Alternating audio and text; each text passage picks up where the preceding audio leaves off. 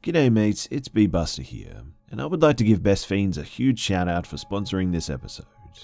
And you know, when you finish binging the latest riveting podcast on your list, there's always one lingering question staring you in the face, right? And now what?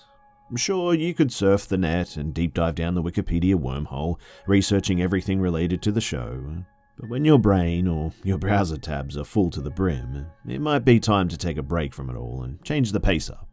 And this is when I like to kick back and clear a few levels on Best Fiends. Recently too, I've really enjoyed some of the levels and the puzzles, especially some of the boss levels, and I've actually played it a few times between recording sessions when I need to rest my voice and take a quick break, which has been a really nice way to play. And I think that's what I love about Best Fiends the most. It's a fantastic boredom quencher, but also it's great for casual gameplay and moments of downtime throughout the day. I also love that more levels, events, challenges are always being added, so the game never really runs out of things to do. The game is also free to download and has literally millions of 5-star reviews on the Apple App Store and Google Play, which really doesn't surprise me because it's just a great little game that always leaves me with that just one more level feeling. So, download Best Fiends free today on the Apple App Store or Google Play. That's friends without the R, Best Fiends.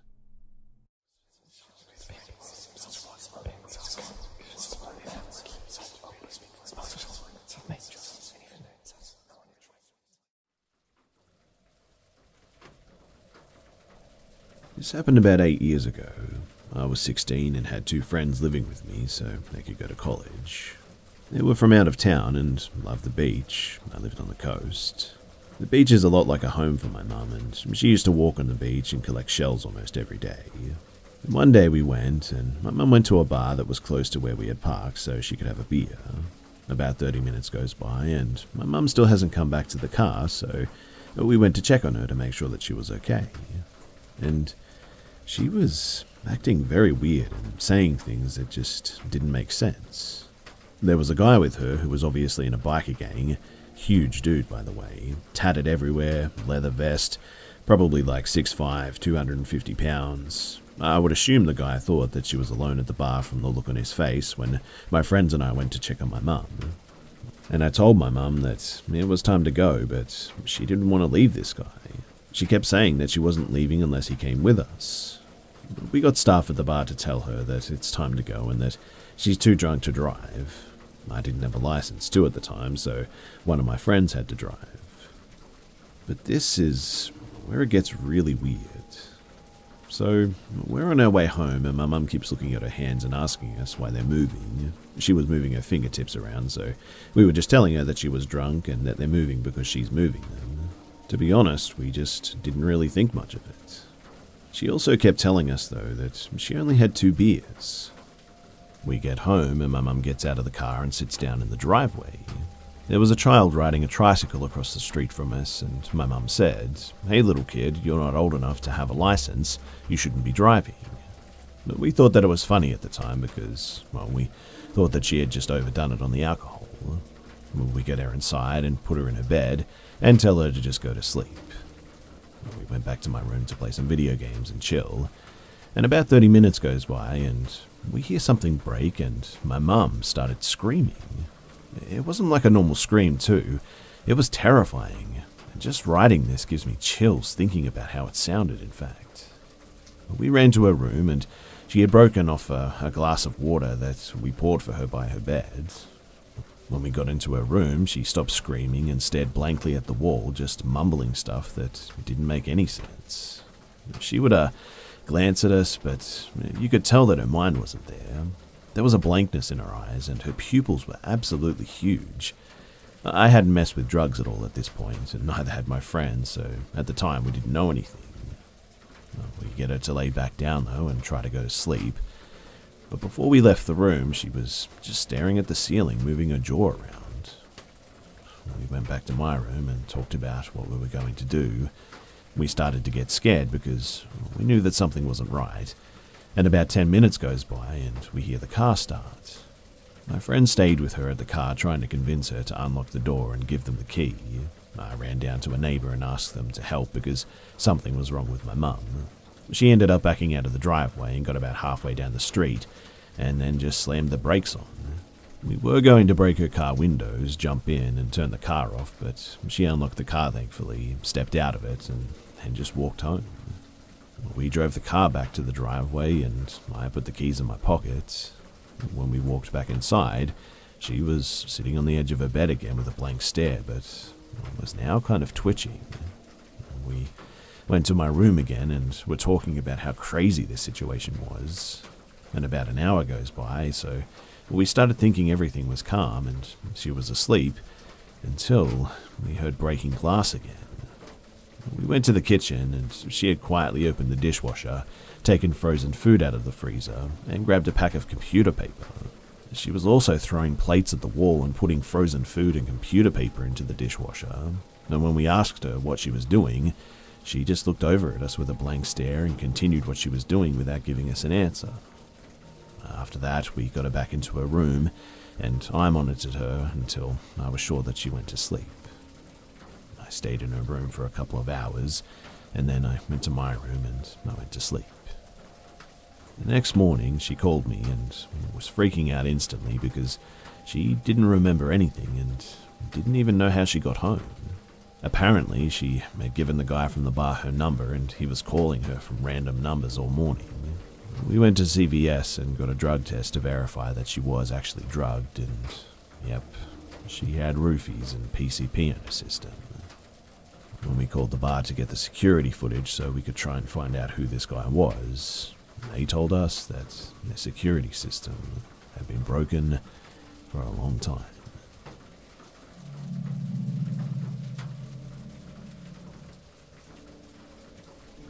When I was a teenager growing up in Southern California, it wasn't uncommon to hitchhike with my friends. This was way before Uber or Lyft, and my friends and I actually always came out with cool stories from our experiences, as nothing really bad ever happened to me, yet. But we had some basic rules for hitchhiking. I won't go over them all, but the number one rule was to never get into a van. The next biggest one was never get into a vehicle with more than 2 guys. Southern California at the time had a ton of 18 and under clubs too, that also had 18 and over within, and bartenders could always tell who was of drinking age by the band on their arm. It was not hard back then too, to slip off your under 18 band and slip a drinking age one on, but this was the 90s after all, so it wasn't strict at all. My friends and I had decided that it was time to leave though, but I had told my grandparents, who were raising me, that I was spending the night at a friend's house. I wasn't ready to go and let my friends leave without me, so when I decided to leave, I admit that I had a little too much to drink and was probably visibly intoxicated at this point. We had pages back in those days too, and I had paged my friend, who I was staying with that night, that I was headed that way. I started to walk the 3 to 4 miles to the apartment complex when a vehicle pulled up. The guy was kind of cute, and my inhibitions were gone, so I ignored the safety rules. The first rule ignored was that it was a van. The second rule ignored was it was a van full of guys. With me being stupid me, I crawled in anyway. As soon as the van door closed, I knew that I had made a huge mistake. The cute guy summoned me to sit on his lap in the passenger seat, to which I obliged. He started groping me too, and the entire vibe changed immediately. I knew that I was in trouble. I played along though, and started talking about an after-party with all of my hot friends, some that were models in fact, in hopes of putting their focus on something else. The driver summoned me to sit on his lap, which I obliged again. He would take his hands off the wheel, and when I would grab the steering wheel, he would grab me inappropriately. I felt that these 4 guys in the van were looking for an area to take me, and I knew what would happen if they found one. I then went into an elaborate story about how these parties usually went. I told of how Molly and alcohol were abundant and how they were expecting me to bring the cute guys. I played these guys to the best of my ability because I knew that my well-being counted on it. And thankfully, they took the bait. The apartment complex had a few other complexes around it with a park in the center. I had these guys pull up at a park across from the park, approximately the size of a football field from where I was actually going. I played out how much fun we were all going to have, and as soon as the van door opened, I booked it, and I ran as fast as I could across the park, and I could hear the guys yelling and coming after me, but I was too afraid to look back, and I just kept running. I hit the complex next to where I was actually going and found a stairwell that had a few bikes chained to it, and I slid under the staircase. I could hear the guys yelling for me and getting close. I was afraid that my breathing was loud, and I was convinced that they might even hear my heart beating. It was so loud in my ears, but I tucked into the fetal position and I closed my eyes tight. I guess subconsciously I just thought that if I couldn't see them, then they couldn't see me. Stupid, I know, but I tried my hardest to control my breathing and my heartbeat too. I stayed under that staircase for what seemed like hours. They never found me too, but not for lack of trying, that's for sure. I was too scared to move, and I felt like they were waiting and watching, so I was frozen.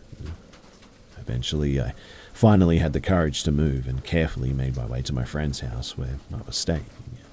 I made it, and finally, I was safe. I never did hitch a ride from a stranger again after that. I knew just how lucky I was, and I know very well what could have happened, and I will forever be grateful that I did not become a statistic that night. Valuable lessons were learned that night. Like number 1, never stay when your friends are ready to leave, and always stay in a group. 2, do not allow yourself to get so altered that you throw away common sense, especially if you're alone. 3, never go against your gut feelings, no matter how attractive or nice a person may appear to be. 4, never accept a ride from strangers. 5, never place yourself in a position of being outnumbered. And 6, give thanks when you're able to see the blessings that you've been given.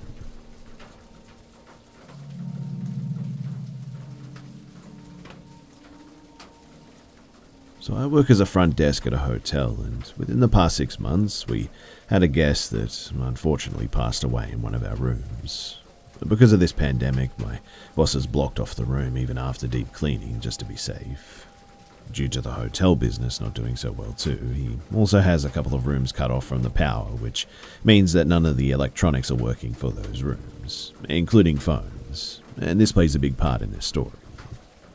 Now, our hotel has 2 phones up at the front, one for external calls and the other specifically for internal lines, which are only connected to the phones in each guest room.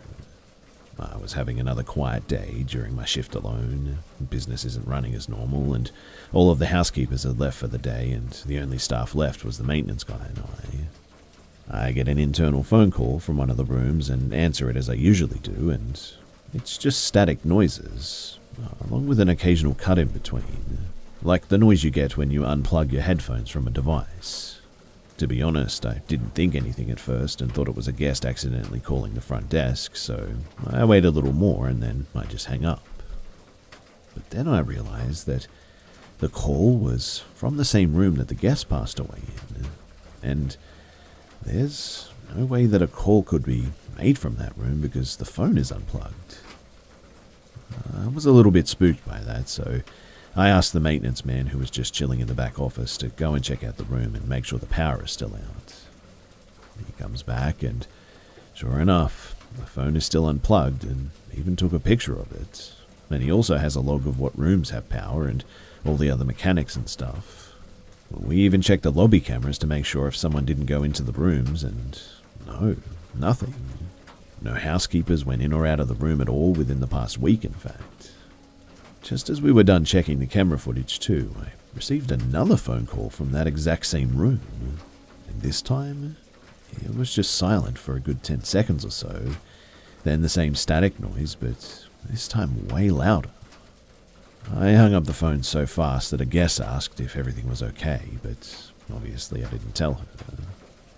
I sat there and tried to think of every scientific possible way that this could have been an internal mistake, such as outside sales calls accidentally getting caught within our internal calls, but that's just not possible. Especially if the phone cord was not plugged in. I mean, everything is impossible. I guess that I'll update you guys if anything else happens during my shift, but this whole thing, it has me spooked.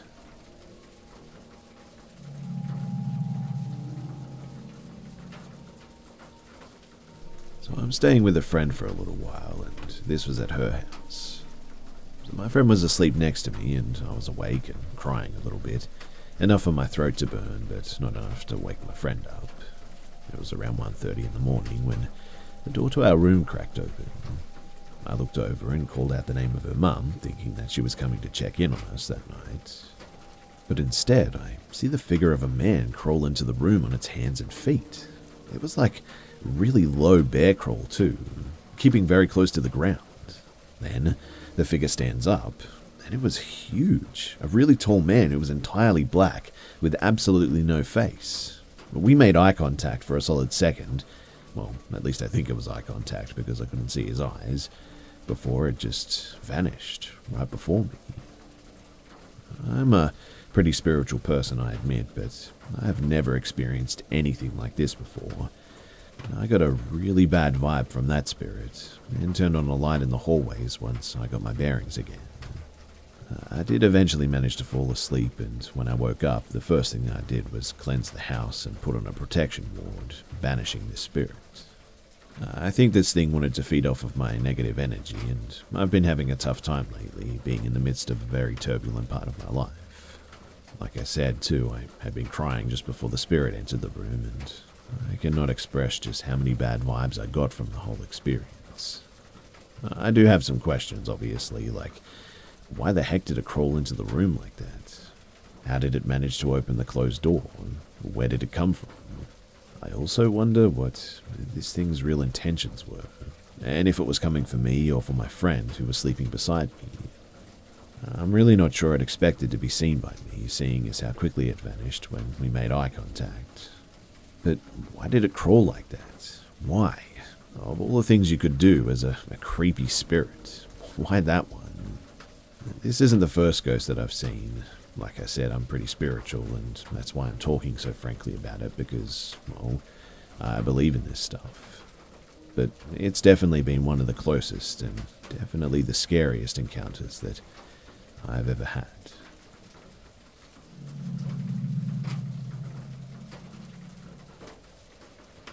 This happened to me a while back when I decided to go on another camping trip alone.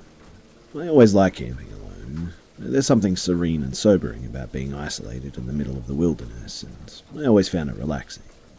So I planned out what trail that I was going to take, packed my camping gear and my rifle for protection, and jumped into my truck. I get to this trail early in the morning and hike about 15 to 20 miles in until I find the right spot and head off the trail to find a place to put my tent up. I stumbled upon this nice-sized clearing and decided that it's a nice, beautiful spot to settle down. I'm pretty exhausted at this point, but set up the tent at the southernmost edge of the clearing next to the tree line and managed to get a fire going. I roast some food and I start to hear a sound in the distance underneath all the forest noise. It sounded like an animal, most likely a deer with a lame leg or something, as it sounded like the animal was making a walking or dragging noise. I felt bad for the poor guy, but it was too far away and it was getting dark, so I couldn't really go find it and put it out of its misery. I think nothing of it after that, and I just go about eating my food. After I eat, I douse the fire and crawl into my tent and insert myself into my sleeping bag, and I decide that even at my exhausted and relaxed state that I can't go to sleep, so I pull out a book that I brought with me and I start to read by the light of my lamp. Hours go by and then I hear that sound again, and this time it was closer. In fact, right at the opposite side of the clearing. Surprised, I put my book down and I listen to this animal walk or drag across the clearing towards my tent. It's really loud at this point, and it sounds like the hooves are all being heavily planted with the dragging noise following seconds after, like the deer is dragging something along. It makes it about what I assume is the middle of the clearing, and stops, and then I hear nothing. No breathing, and not a sound from this animal. I unzip the tent and look into the clearing. Nothing but trees and darkness, and I'm like, what the hell? Unnerved at this point, I zip the tent back up and just sit there listening for any other noises. Nothing. Just the crickets and the breeze. I decide that there's a lot of strange noises in the woods, and I try not to let it bother me. Besides, I had my rifle. I start to doze off when I hear men's laughter off in the distance to my right, then women's laughter and stick snapping far off to my left. I'm up now, wondering if what I'm hearing is really what I'm hearing, or just a product of being half asleep or something. I hear more faint laughing from a couple of other different directions, all different, i.e. old men, old women, even some children, and confirm that it is indeed real. The noises are closing in, and I grab my rifle, preparing to fire a warning shot off in the air in case they came too close. Something about this laughter, though, how far in I was, and the noise earlier, and the time of night told me that this was not just another family strolling through. I was on edge enough already, but then I noticed that the nightlife was just dead quiet. I mean, not even the wind was making any noise. I decided at this point that enough was enough. I unzipped the tent and fired a shot into the night. I sat there and surveyed the tree line and saw nothing. I listened intensely to my surroundings. No laughing and the forest sounds had returned. So relaxing just a bit and figuring that I must have scared whoever off, I sat down in my exhausted state and eventually I fell asleep. I wake up later in a cold sweat, racked with anxiety, and it was still dark outside. And then I immediately hear two people whispering not too far from my tent. Alert, I grab my rifle and I listen to what they're saying. I can't make out much, but I hear something about being lost, so I shout, "Hey, who's there?" And the voices, they fall silent.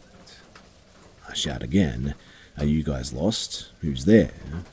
And suddenly, a huge burst of flame, like a flamethrower, erupted from the middle of the clearing, illuminating several silhouettes of people just standing around it. In shock, I fire my rifle, blowing a hole in the front of my tent, and then it just goes completely dark. Without checking my surroundings, I get up and I sprint out of my tent, making a hard left back to where the trail was, and I just hiked until sunrise back to my truck with my head over my shoulder the entire way. Strangely, I never heard anyone follow me, and I never saw anyone or anything the whole way. But I just couldn't shake the feeling that I was being watched. After that, too, my enjoyment of camping alone left me, just like I left all my gear in the woods that night.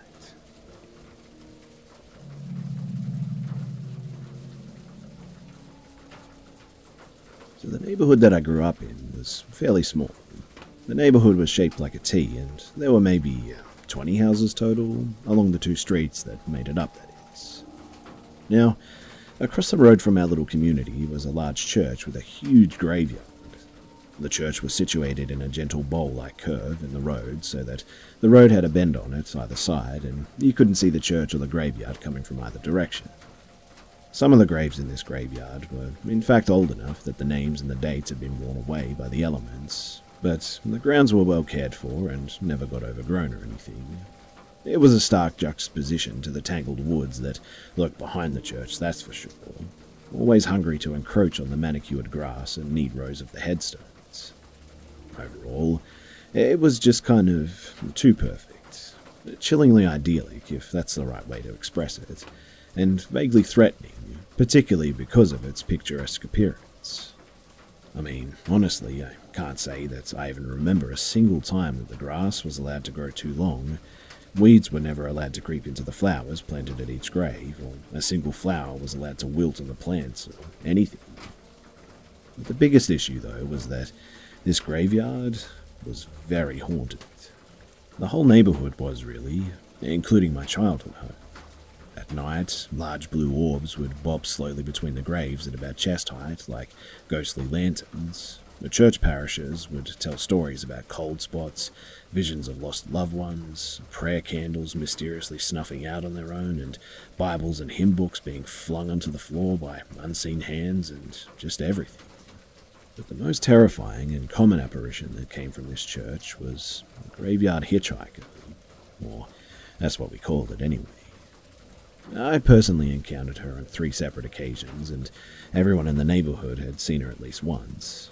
She caused several wrecks, and some with casualties even, over the 20 years that I lived there, and it was said that anyone who died because of her would be forced to wander with her until she found peace.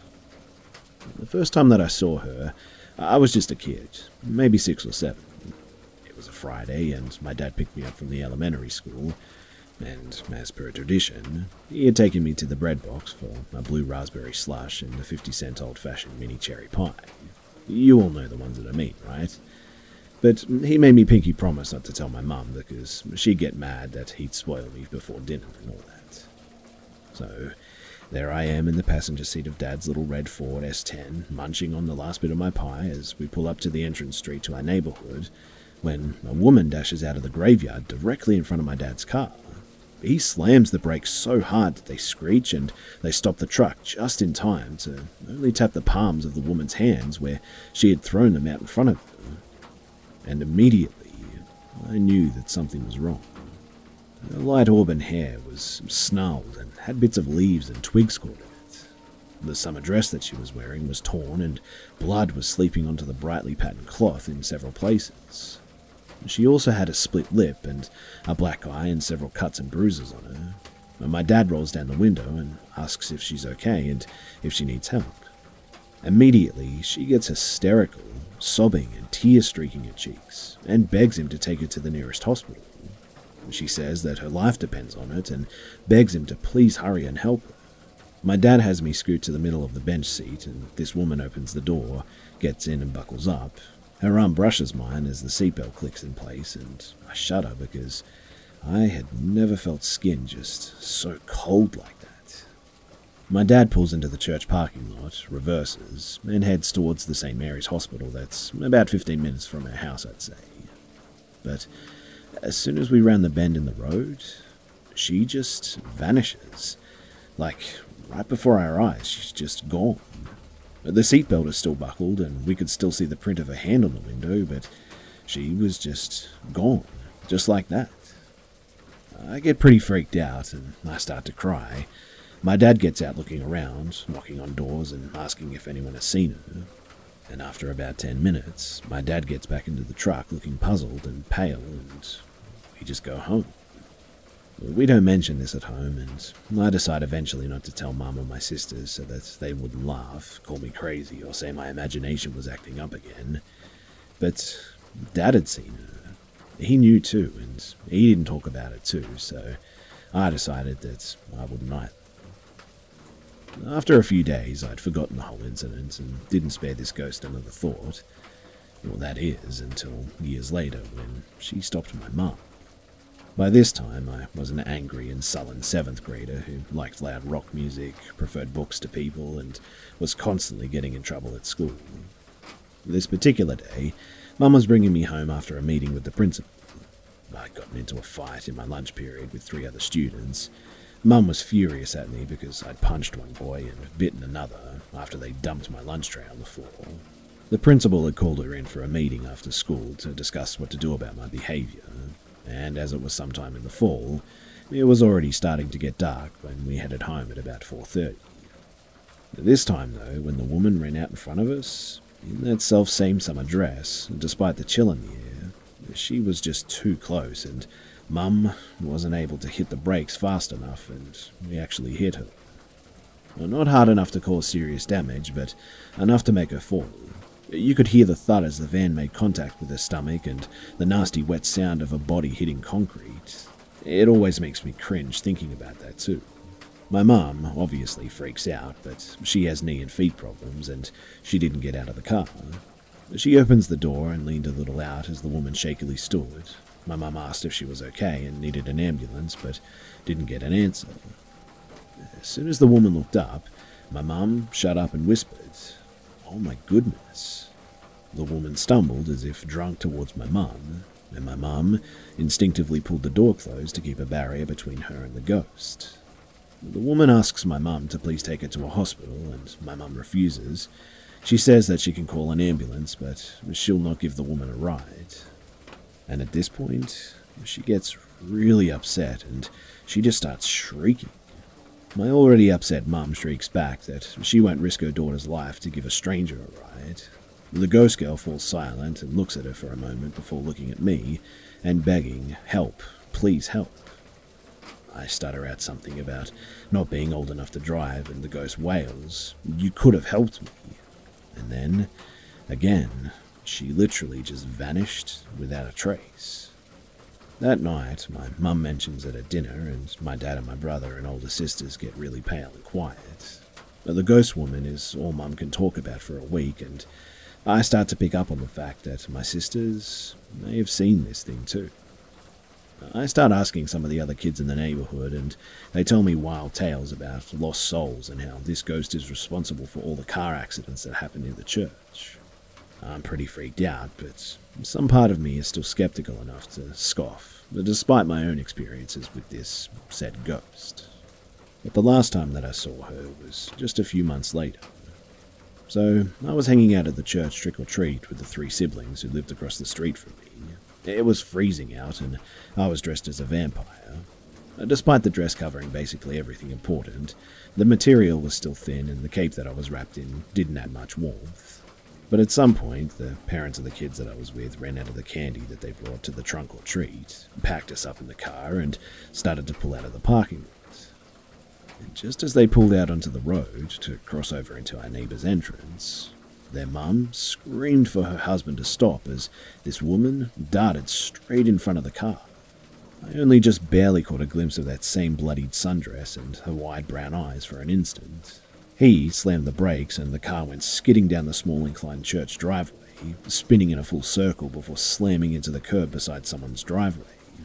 All of us kids were shrieking at the tops of our lungs, but the ghost was nowhere to be seen.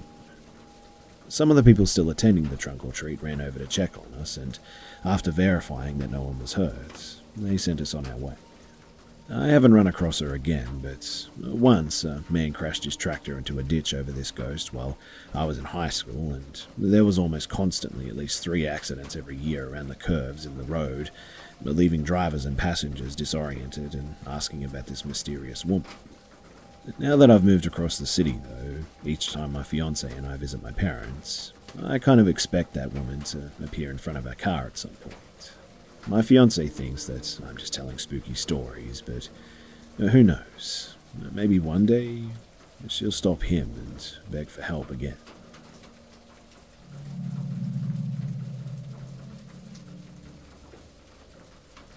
This happened almost a decade ago when I was 13 years old. I remember my friend and I were excited about our first time trick-or-treating without our parents, and we lived in a small town where nothing ever happens, and so we thought that it would be the same that night. It started like any other Halloween night.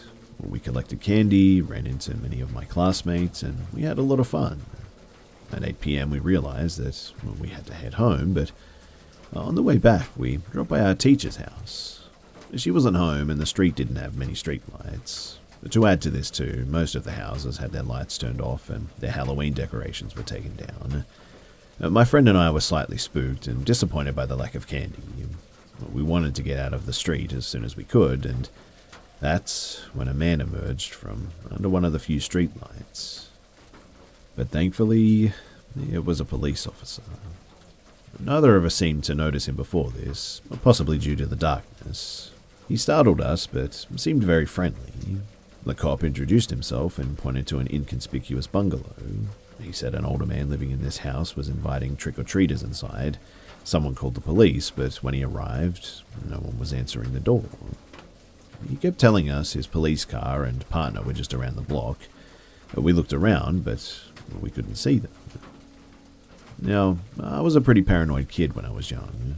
Growing up, my mum loved watching crime shows, and she would always tell me tidbits of lessons. One of these was a story about fake cops. Although I don't remember the details, I remembered people can pretend to be police officers to gain trust. But throughout this whole exchange too, I was just terrified for some reason. Maybe it was his lack of badge or police car and partner. Whatever it was, though, it just didn't feel right. I was also conflicted because he was smiling and seemed like he just wanted to help. And that was until we heard his strange request. He said that he needed to speak to his potential predator and needed our help. and since we were young girls, the man would answer if we knocked. The officer claimed that he would hide behind the bushes next to the front door. He would wait for him to invite us in, jump out, and catch him red-handed. And at that moment, I knew my friend felt the same way that I did. We both fell silent, but one of us managed to ask if we could discuss it. The cop said yes, but told us that we had limited time. The street was silent, and he could hear everything. I remember the feeling of wanting to say something, but fearing that he would hear us and escalate the situation. We just stared at each other for what felt like forever. The cop was getting increasingly impatient and told us that we had to decide quickly. Around that moment, a family came down the street and noticed the officer. They were coming over to see what was happening, and that's when the cop said that he'd be right back and to not go anywhere. My friend and I scrambled to collect our thoughts, and we ended up just deciding to run away quickly. We sprinted our way down the street, and we didn't look back. On our way home, we discussed theories that ranged from him being a fake cop, him playing a prank on us, or him being a real cop, but we just misunderstood the situation. When we told our parents, we downplayed it a lot and doubted our experience. In the end, we didn't call the police, but our dads drove to the house and the area around the house, but no cop cars or police officers were anywhere in sight. Over the years, I can say that I do regret not calling the cops. At the time, my friend and I were just convinced that we misunderstood what happened. We even told our class the next day, and most, including our teacher, thought that it wasn't alarming. But looking back, I find it extremely strange that a police officer would put two children in such a potentially dangerous situation, moreover with their parents not present. And I wonder what his motives really were, but unfortunately, that will probably remain unsolved.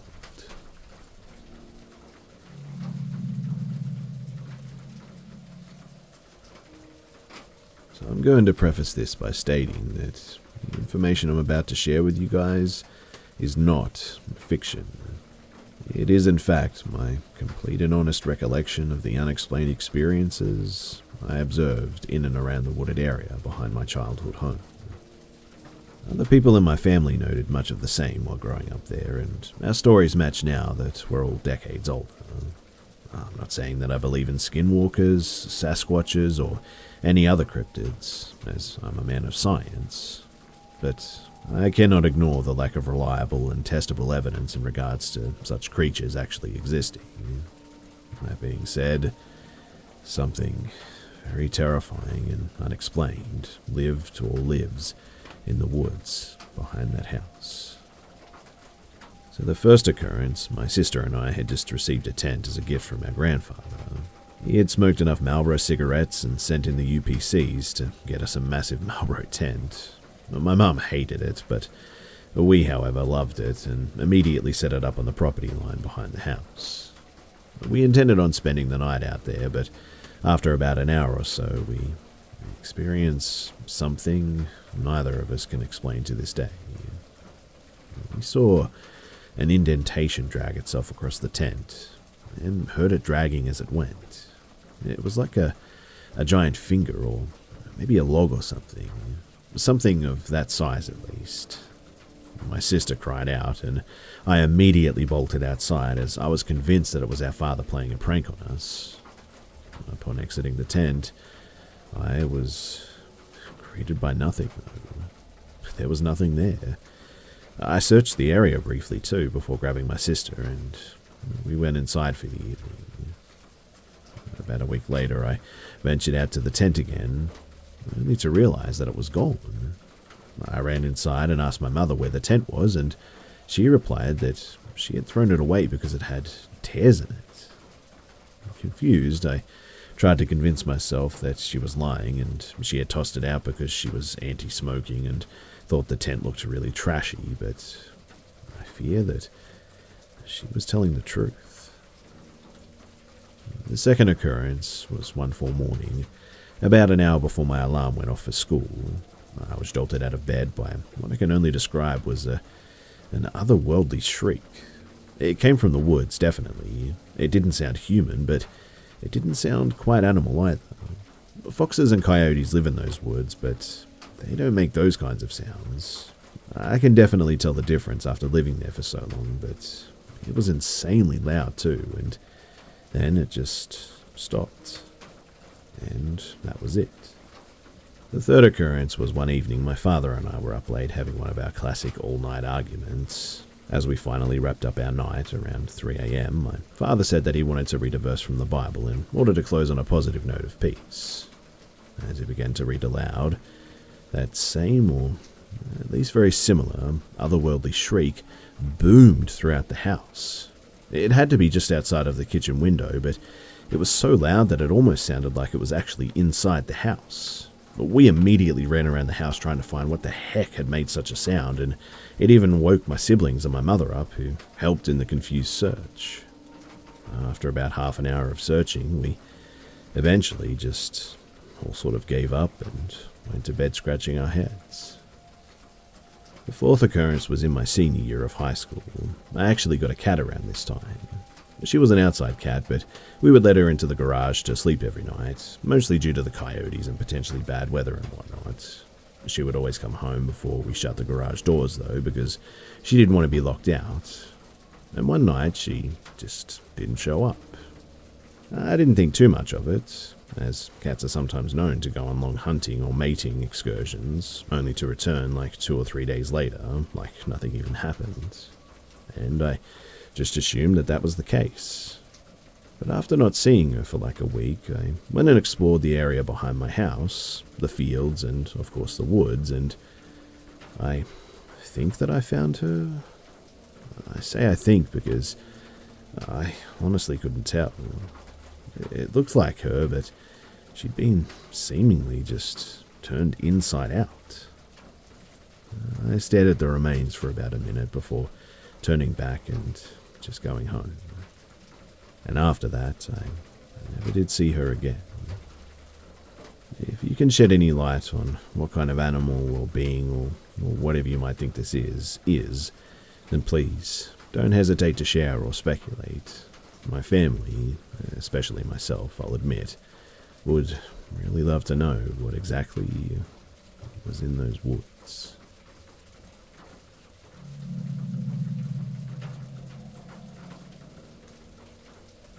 I'll start by saying that my family is no stranger to weird paranormal happenings.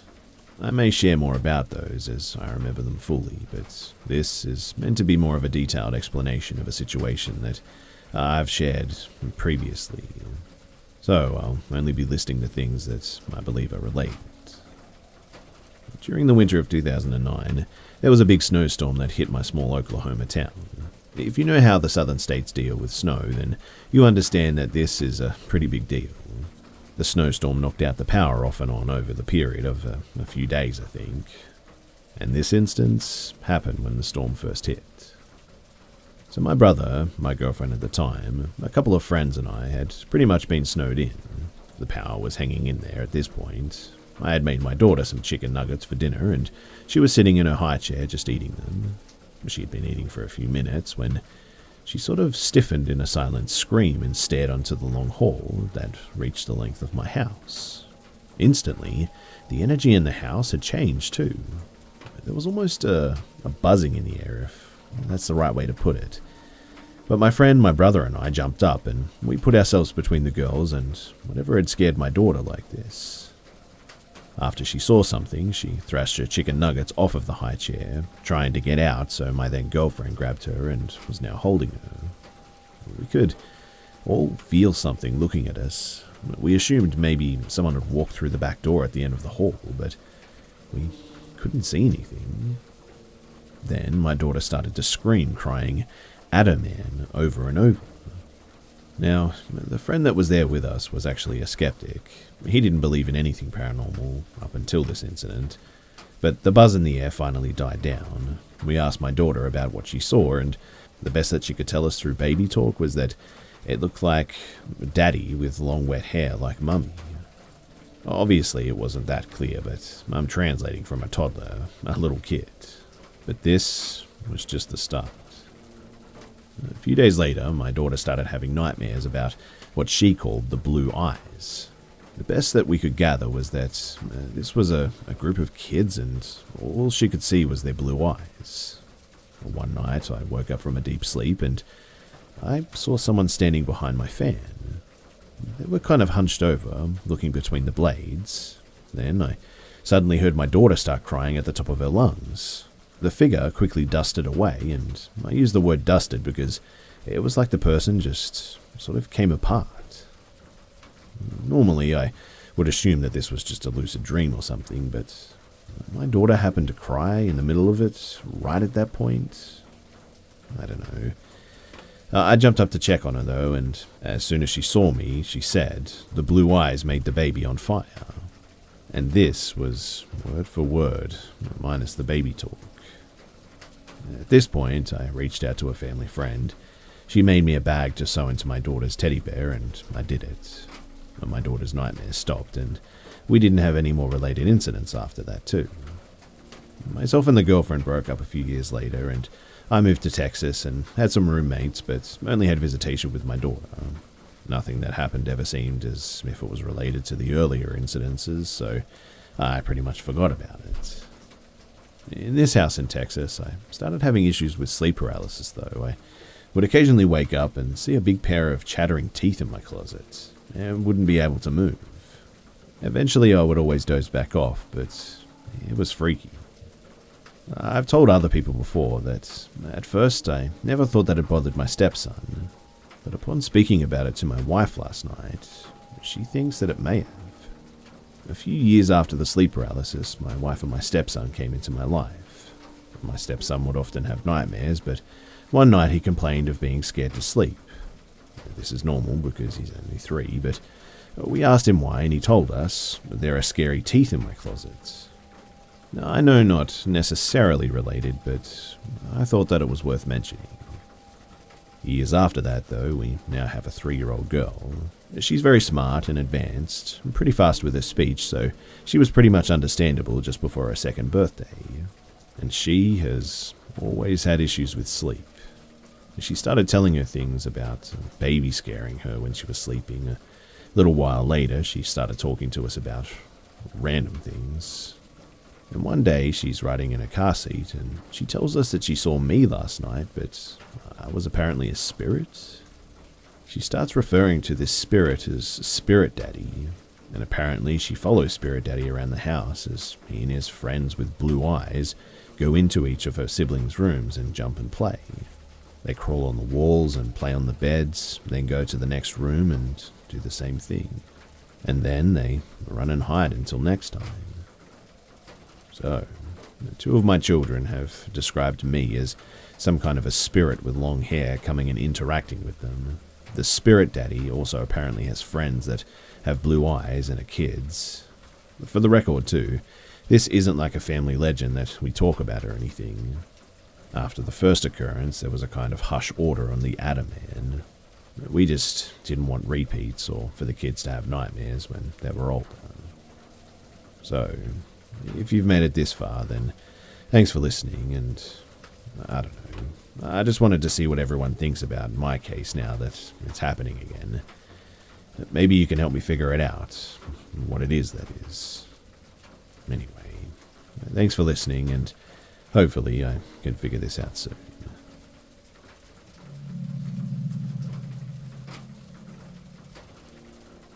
So I work at San Diego CA International Airport. I fuel aircraft and do a lot of doubles and overtime, so most of the time I'm working. Here's why this is relevant too. I work night shift and I live about 120 miles away, so when I'm not working, I'm usually on the road. I commute a lot, so by now I'm pretty familiar with my route. There's this particular spot though, where if I need to take a leak, I can exit the freeway and be out of sight for the rest of the traffic. This spot is about an hour into my drive up in the mountains. There's nothing around for miles, but a highway patrol or border patrol station somewhere in the mountain, since the border is south, just a few miles in. And so I exited my vehicle, turned off the engine, and I killed the lights and went on my business, and when I was done, I thought that I heard footsteps nearby, but It was so dark and foggy that I could just barely make out a figure. With the occasional passing by of a vehicle on the freeway, it's very quiet, so I hop in my car and start the engine, and I switch the lights on, purposely steering in the direction of the figure to light it up. And when I get there, it looks like a young girl dressed in black. Loose, long black hair, pushing a stroller in very short and slow steps, and she's coming from a rugged and small dirt road that I'm pretty sure only Border Patrol trucks use, since it leads to the mountain, but from where I am, I could see the long little road all the way into the mountains where it makes a turn behind a boulder. I'm about 10 feet away, and so I lower the window with the intention to ask if she's okay. I mean, it's 1 a.m., super cold. I'm advancing slowly at this point, and I'm pretty close, but I'm trying to see inside the stroller, and I see two small hands moving, just like when a baby is playing with its hands in the air. But here is where the hairs on the back of my neck stood straight up, because I hear grunting, pig-like grunting, coming from the stroller. And now that I look at her, there's no freaking face. No eyes, no nose, no mouth, and I remember I exclaimed out loud, "Nope," steered the other way and just drove towards the freeway. All this happened in the span of about 20 or 30 seconds, and all I know is that I'm never going to stop there again.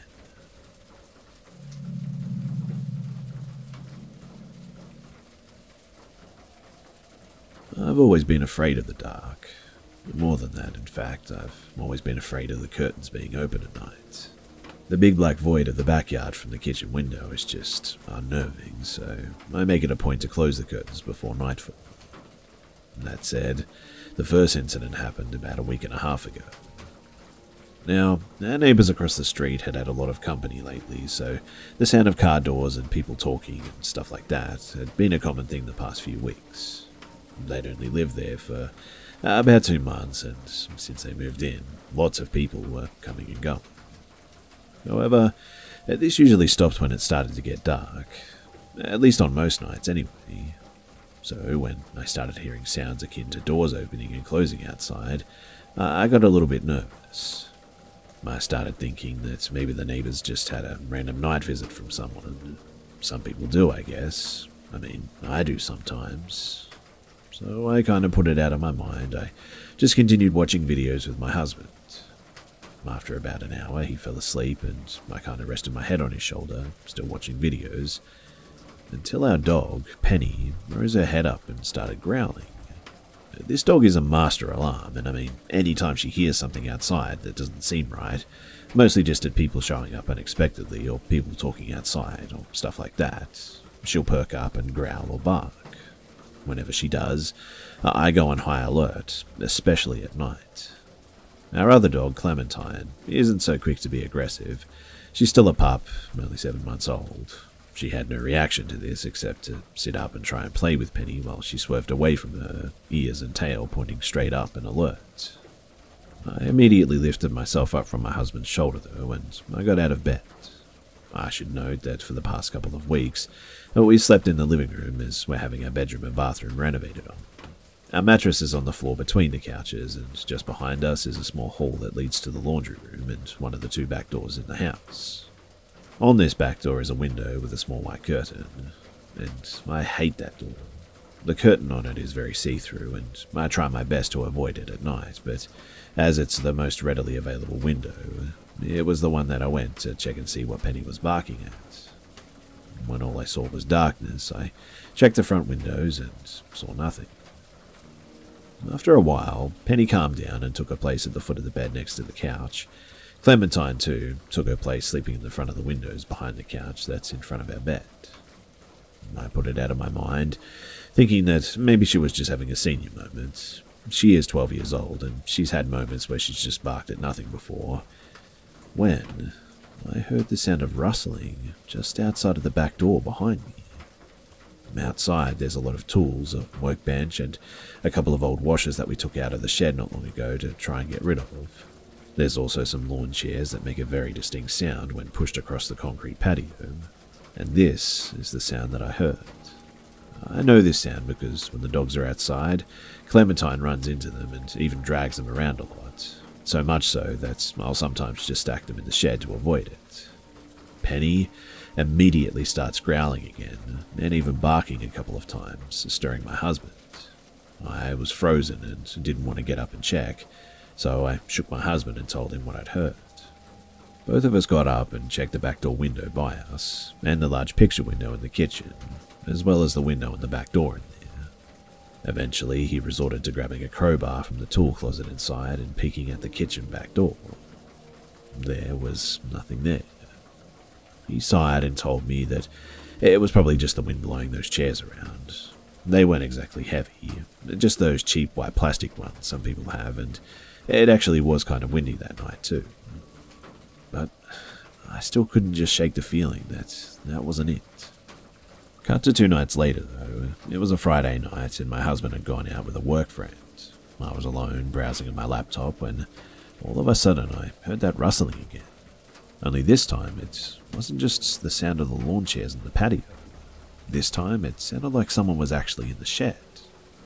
The laundry room behind connects directly to the shed, which is actually a small carport or garage-type room that we just store all of our excess belongings in.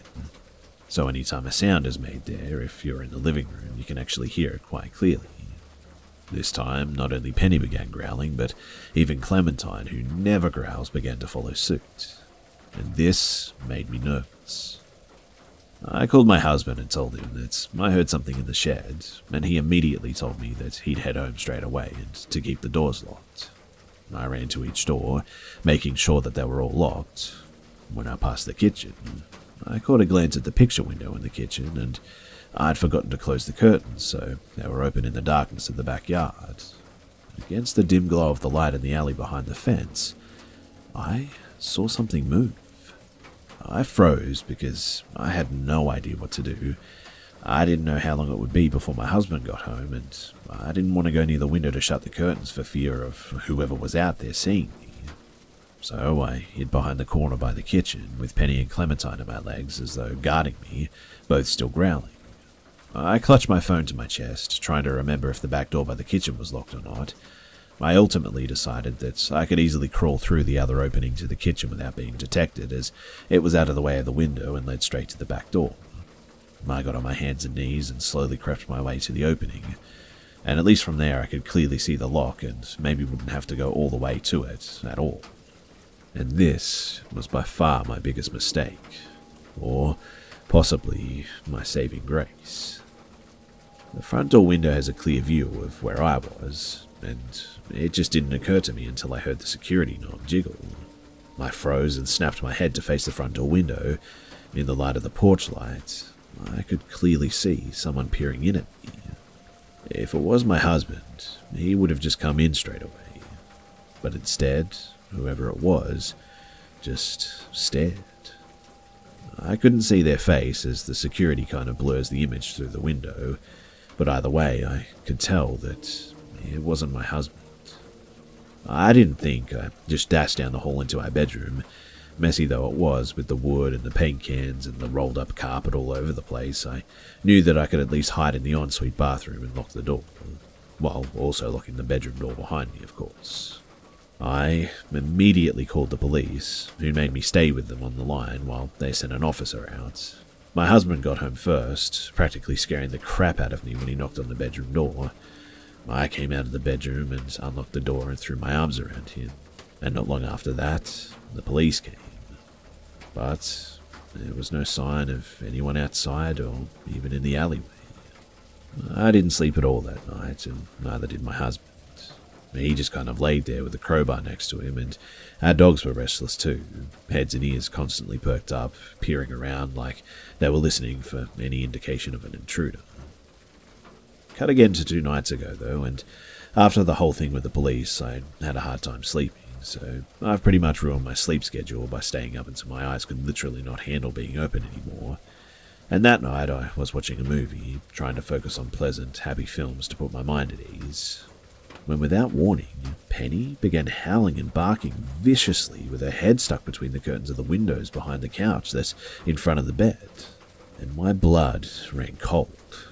I stood up to peek outside, and the neighbours across the street were all standing in the yard, talking quite loud. But something just didn't seem right. They all seemed to be looking in my direction, and Penny was not letting up. She was barking so viciously I almost didn't recognize her. I mean, I've never seen her so worked up. I couldn't get her to stop no matter what I did, so I eventually just pulled her from the window. But she wouldn't have it. She jumped on the chair and shoved her head between the curtains of the window by the front door and just continued. My husband woke up and instantly went into protective man-of-the-house mode. He grabbed the crowbar from the floor beside him, walked over to the window and looked out to see what she was barking at, telling me to stay behind him. And when all that he saw was the neighbours, he got a little bit irritated by this. He'd been as stressed as I was since the whole police incident and was finally getting some decent rest. But still, despite what it may have appeared to be, I told him maybe that we should call the police again. Seeing Penny that way just left me really uneasy. The whole situation just seemed off. At first, he was reluctant, saying that they wouldn't do anything if nothing had ever happened. But as he said this, he just went paper white, and his eyes burned into the picture window in the kitchen behind me. I turned around and saw 3 figures climbing over the fence into the alleyway out of our yard. I immediately called the cops again, and my husband tore out the back door while I begged him to stay inside. I mean, I didn't know if those guys had a gun or what, while all we had was the crowbar. The police were there in seconds, it seemed, fast for them to be honest around here. And luckily, they caught up with all 3 guys, who ratted out my across-the-street neighbours. Apparently, according to the officer that we spoke to, these people had warrants out for their arrest on multiple offences. One was wanted for possession of drugs with the intent to sell. 2 of the other guys had outstanding warrants for assault, while the girl that lived with them was wanted in the next state over for armed robbery, which meant that it was truly a den of criminals. Apparently they'd been watching us as well as our neighbours to the left and right, figuring out our schedules for when things go quiet or when we're at work, trying to find a good time to break in and just steal any valuables. Yesterday I spoke with the neighbour on the left. She's a very nice lady and she's lived next to my family for the past 14 years. She told me that she thought that she heard someone breaking into a home a couple of weeks prior and immediately installed a security system. I can't help but think that this must have deterred them from her, so they may have moved on to try and rob us. Our other neighbour, luckily, hasn't had any trouble, which kind of makes me nervous, though, when I think about it. It's been quiet since, though, and the house across the street was pretty much searched, and the rental company emptied it out this morning. It's just eerily dark over there, though, which gives me the spooks. While I've always had a weird fear of opening windows at night, I'm kind of grateful that I forgot to close the curtains that first night.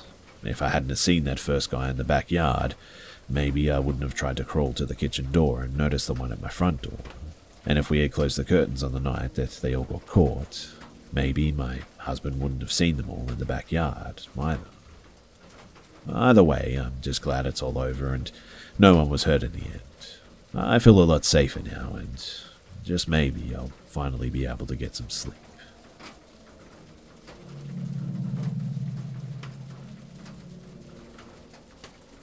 So this happened when I was 19 or 20. I'm 31 now, rarely drink or go out anymore, but last weekend a friend of mine who I hadn't seen in a couple of years asked me out, and we ended up going to a club on the street where this story takes place, and the whole thing just reminded me of it. So legal drinking age in Brazil is 18. People here start partying pretty early, and let's face it, no one really knows their limits when they start drinking, right? My friends and I had gone to this club. I honestly can't remember the name right now, but I know it closed down a couple of years back. And we had a great time, and the sun was coming up as we were leaving. Most clubs here give you a credit card when you walk in, where you either put in the money you plan on spending, or they work as a personal digital tab where bartenders add up what you're drinking and whatnot, and you pay for it on the way out. I pay for my stuff, and I sit outside to wait for my friends who are taking a long time to get out, probably due to just being drunk as hell. As I'm sitting there, though, I notice a car across the street. 2 dudes in the front seats, one out of the car trying to make this clearly drunk out of her mind girl get inside as well. She's mumbling and stumbling, struggling to keep her eyes open, and she's saying no, I don't want to go, over and over, shaking her head, clinging onto the car door as the guy keeps telling her to let go and get inside, that they're just going to a friend's apartment to drink some more, it'll be fun, come on. I watch on, wondering if I should do something, if no one else is seeing this happening. I look at the club security guard, he looks at me and he shrugs, like it's not his responsibility. I look back at the girl and I'm really uncomfortable, but also scared. My friends are still nowhere to be seen. I'm alone. The security guard is clearly not going to do anything, and there's 3 of the guys there. And what if they decide to try and get me as well? The girl says one more time that she doesn't want to go with them, and before I realize what I'm doing, I'm getting to my feet and shouting, "Hey."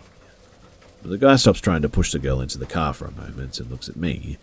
I say, "She said she didn't want to go, dude." I start making my way across the street, even though my hands are shaking and my voice is probably not the most convincing. They say, "She's our friend, she's just drunk and pretty cranky. It's all good and we're just going to take her home."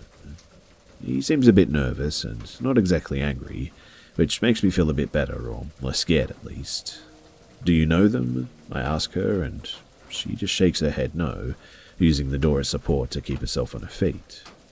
Creep 1, the one who was trying to push her in the car, looks at me and to his friends, who seem frustrated, but starts saying, "Come on, man, let's just go, let's leave it."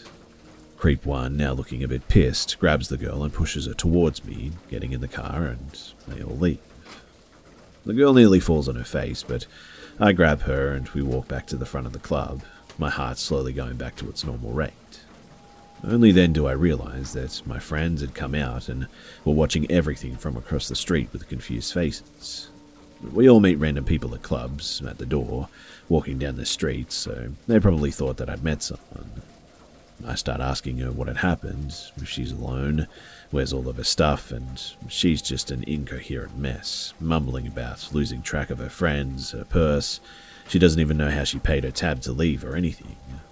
I ask for some help to the security guard, but he says that he can't leave his spot, and he can't do anything. I explain what happened to my friends, and they talk to the hostess about it, who begrudgingly goes and checks the lost and found. Her purse is thankfully there, minus the money that she had in her wallet, and we managed to call her parents as well. I talk to her mum because the girl can't explain anything, and I promise to stay there until the mum comes to get her. 30 minutes later, the mum arrives, and I've never seen someone look so relieved and terrified at the same time. She thanks me and my friends as well profusely, and offers us a ride home, but as we live the next town over, she just drives us to the subway station. In the middle of all the craziness, I forgot to exchange numbers with any of them, so I've never heard from that girl or her mum again, but I hope she learned to be more careful with just how much she drinks or who she talks to in clubs. Also, shame on her friends for not looking out for her or trying to find her when they realized that she was missing.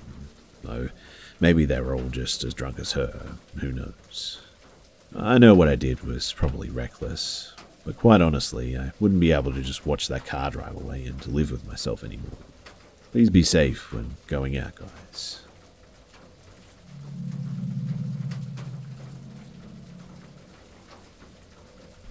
To preface this story, I am a bit of a skeptic when it comes to the paranormal and stuff like this, but I am open-minded too. I always look for the rational explanation for odd things, like most people do, I suppose, but like I said, I'm open-minded. My husband and I, though, we live on a farm of about 100 acres and we raise cattle. It's a family farm. My dad grew up here and my grandpa lived and worked this land until the day that he died. Which means that I'm familiar with every inch and have never felt scared walking the farm or the surrounding land. But a few months ago, one of our cattle disappeared. She had a calf, and if you're familiar with cattle, it's pretty strange for a cow to leave her calf, depending on the cow, of course, but our farm is in the Appalachian foothills in Kentucky, so there's quite a few hollers. We just figured that the cow went down into a holler, died in the brush somewhere, or got out into a neighbor's field or something. My husband looked and looked, but never actually found her, never even found a body, never found any evidence of that cow, in fact. But the day that she went missing, there were some strange spots in the grass of the field where it was all laid down like something had smushed it, and oddly enough, 2 vehicles ran out of gas right near those weird spots. I thought it was just a weird, spooky coincidence, like a haha very funny moment, oh, the supernatural, until today, that is. Because today, my favorite cow went missing. My husband, sister, and I spent approximately 5 hours searching for this cow too. We combed every inch of those fields.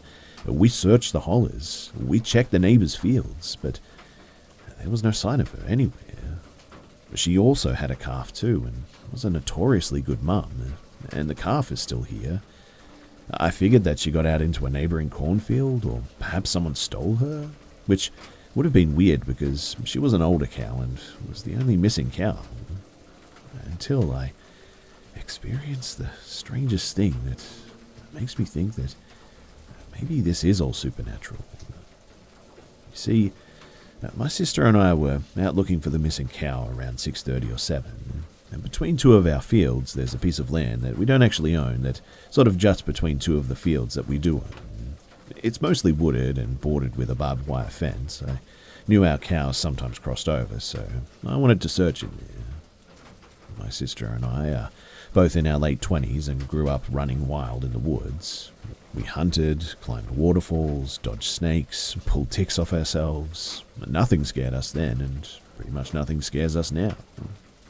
So I crossed over this barbed wire to go look for this cow, and my sister stopped, which is weird because she's my younger sister and always follows me. I was teasing her, calling her a chicken, and telling her that I'd been here before and that I wouldn't take her anywhere dangerous and that she knows that. But she just kept stalling, and I finally got short with her and yelled at her to come on. She crossed the barbed wire, but kept stopping, and finally she caught up to me, but as I walked further into the woods, I just got a really bad feeling all of a sudden. The only way that I can really describe it is dark. And also, my sister said that she couldn't hear me, even though I was talking loudly and I was only like 2 feet away from her at the most. But I finally stopped, turned around, and we just booked it out of there. Once we crossed back over the barbed wire, that bad feeling just instantly left me. My sister went home a couple of hours later because she was unusually tired. I texted her and asked her if she thought that the woods felt off, and she says that she was terrified the entire time. This is what she wrote in the text. It was like we were going down a dark path to nowhere. I like to explore, but I didn't feel right. It gives me chills and almost makes me cry thinking about it, so I just told myself that I was psyching myself out. And it was right when we passed the fence. It felt like we were somewhere where we shouldn't have been. I was actually scared. I trust you and everything, of course, but the feeling that I got standing looking into the woods was just telling me not to go, not to cross the fence. And the farther we went, the worse it got. Like a dark shadow or something screaming at me inside, telling me to go back. Afterwards, I also got a heavy feeling, making me so tired. This all happened this evening too, and we never did find that cow or any sign of her. I also have this horrible lingering feeling from being in those woods. I feel dread when I think about it. I'm exhausted and I'm jumpy too. I wanted to recount this story somewhere too, so that I wouldn't forget the details, and to see if anyone else has had any similar experiences or thoughts on what might be happening here, supernatural or otherwise. I can tell you, though, that I've never felt anything like that in my entire life, and my sister is never scared, which I think is probably what scared me the most.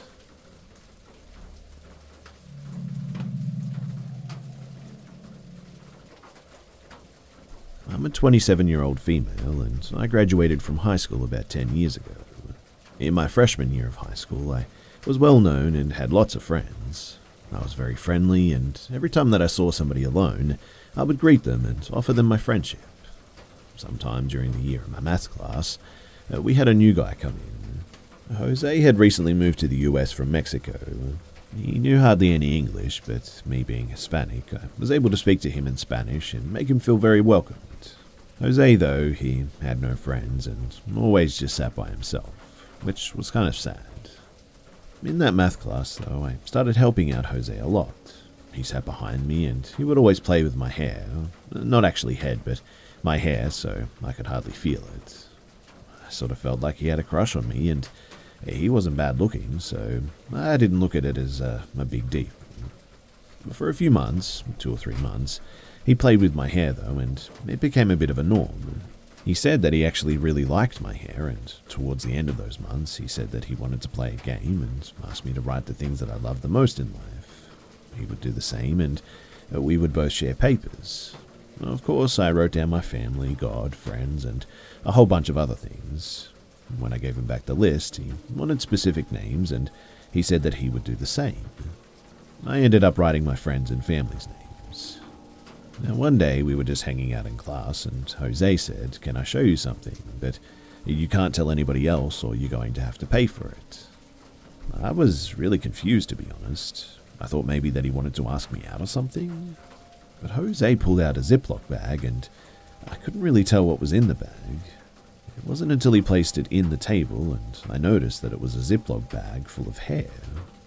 "My hair," he said. Jose pulled up his sleeve and showed his arm. He had about 10 heels knife scars, lines made with the blade of the knife, that went right down his entire arm. There was a fresh knife wound too, and he grabbed onto my hairs and placed it on the top of the freshly opened wound from the night before and said, "You're mine now. I know who you love, what you love. If you don't do as I say, you'll pay for everything. These are all the scars and these are all the souls that I owe. Anything and everything that happens from now on, think of me." And at that, my heart sank and I was totally creeped out. He started smirking, but I ran out of the class crying and ran to the office.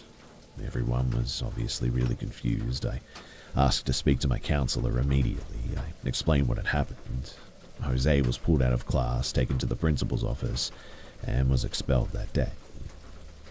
I feared for my life, and they found all of these notes of other people in his backpack, and mine was there too. They saw the scars, and they also found my hair, so that confirmed everything. After that, I never heard from Jose again. I've had some pretty messed up stuff happen in my life after that, I'll admit, but I always thought of Jose whenever it happened. I haven't talked about this in like 10 years. I'm afraid that if I mention this, that he'll hear me and more bad news will follow. I know, kinda silly, but still, it's just how I feel.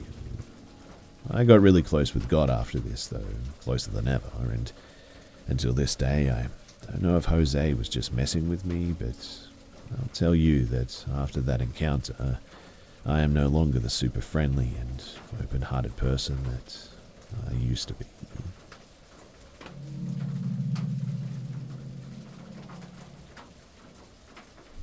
So I grew up in a provincial town somewhere north of the Philippines.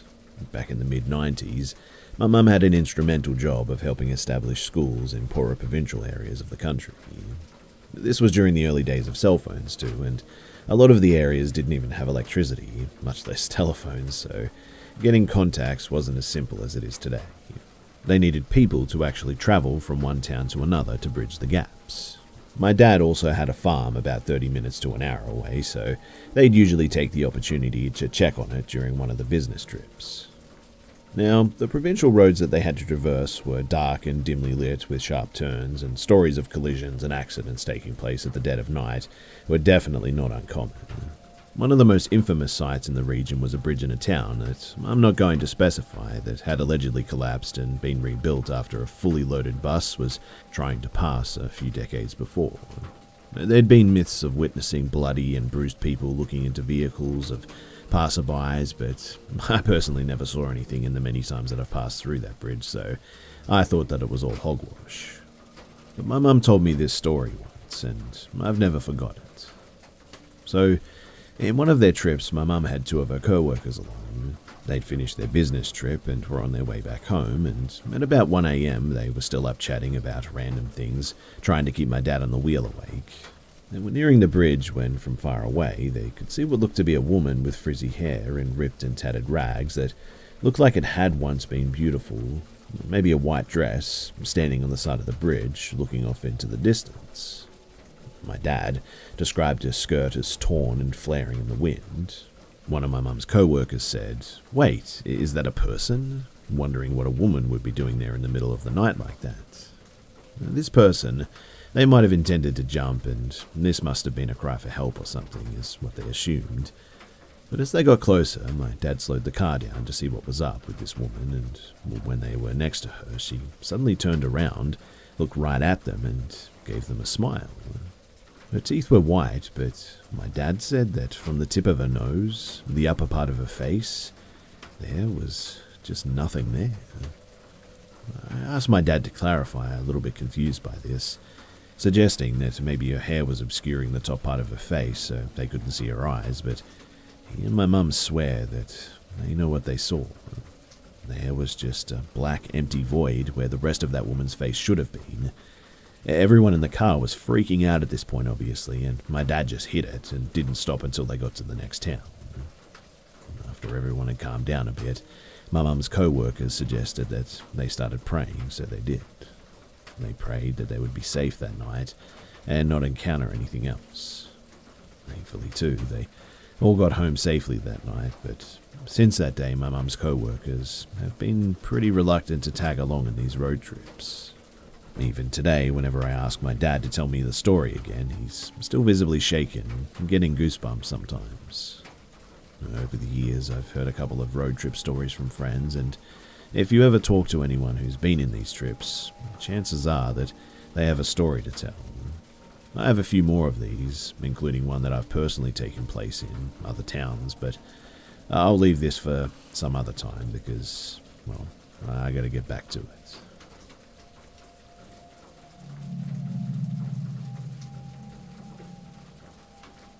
So one night I was in my bed with my boyfriend. It was about 1:30 in the morning, and I get a text from a random number saying, "Is this my name? Sorry for messaging late and out of the blue like this, but I don't think my boyfriend's name is being honest with me and I need to talk to you."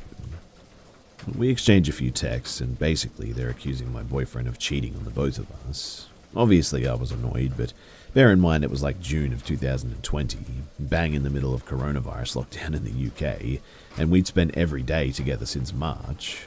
He denied it all, obviously, and insisted that he didn't know who this person was. The same number starts texting me too, angry texts, calling him a lying rat and stuff like that. Not looking good for the boyfriend, that's for sure. But this is where it gets really weird, because you see, this person gives no specifics. They won't tell me their name, what my boyfriend has done, only that he was a liar and that I was an idiot for believing him.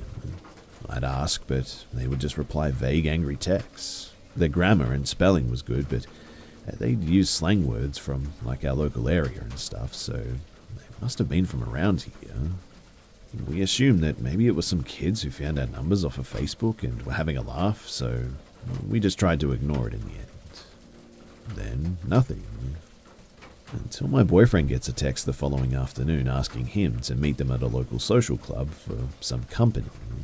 Me and a friend got straight in the car and we went down there. Nobody was there and the club was closed because of COVID, but we couldn't help feel like we were being watched. It was really weird. A few days go by though and the same number starts texting me again. This time the text language is all weird, like spelling mistakes and saying why you too instead of you too spelled the right way, that kind of thing. And it felt like it was a different person texting me, to be honest. They seem a lot angrier with me now because I didn't believe them straight away. And then they text me, "You're so dull. I see him leaving your house earlier. LMAO."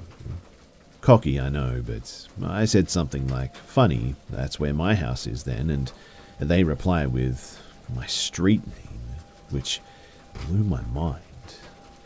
They also knew things about us, like the fact that he was in the army, but I guess you can figure out from his social media photos that that's possible. I don't know, but it was weird. I called them loads, but it would just ring twice and cut off. Tried searching the number on WhatsApp and on a few social media sites, but there was nothing there too. Only on Instagram the number would come up with a location of a film company in the Netherlands. When I would Google the number, its provider is Tisme, and I've never heard of it, but it looks like it might just be a fake number. They've never asked for any money or anything like that either. But, I don't know, the whole thing is just really sketchy and weird. I really just don't get why someone would go through so much effort just to wind someone up like this.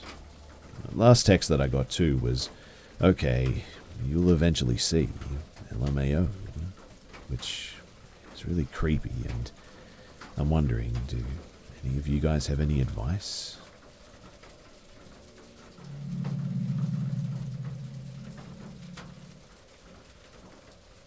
So I was at a concert of my co-worker that time, and it wasn't really good, and at a church in a small town, 40 minutes away by car from the town that I lived. And when it was over, I found out that I missed my last bus. I asked my co-worker if I could sleep at his place, but he rejected it. So I did what I always do in such a situation. I walked. It was the time before smartphones, so the only way for me to find the right path was by reading the street signs and hope for the best. I'll also admit that I cried the entire time while I was walking. It was 2 in the morning, though, when I arrived at the next train station. I thought that I could take a ride with a cab, but there were no cabs.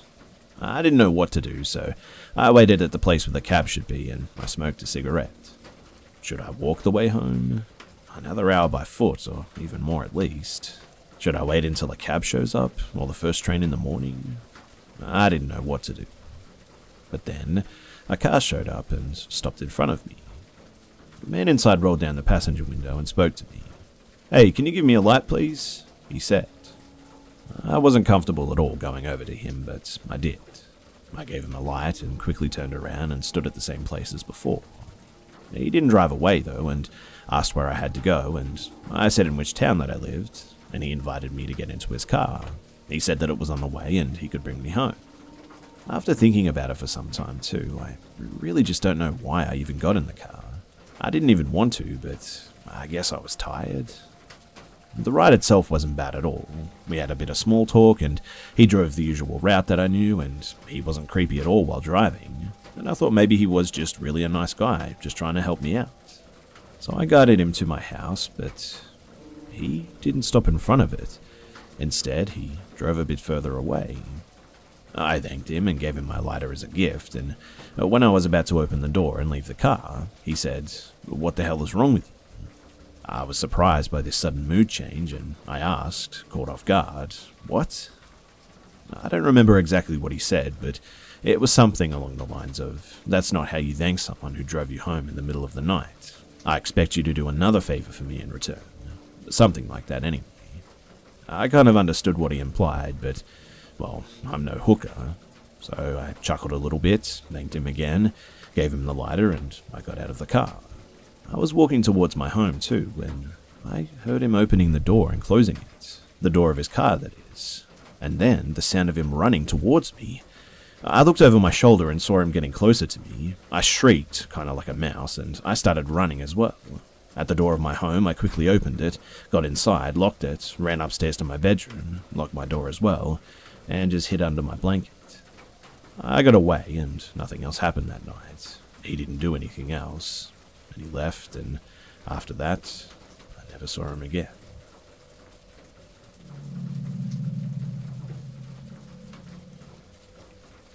So my friend in the neighborhood found a Ouija board in his brother's stuff while he was away at college. He told me what it was and asked me if I wanted to play it with him. Trying to impress him, I said yes, and we went into his room and we tried it out. But nothing happened, and we were left pretty disappointed. But later that week he called me and told me that he looked up how to use the board properly and wanted to give it another go. I agreed, as I was pretty confident nothing would happen again. So we grabbed a bunch of scented candles and we placed them around the board and did the whole seance stuff. We asked the board if anyone was there, and it, of course, went to yes.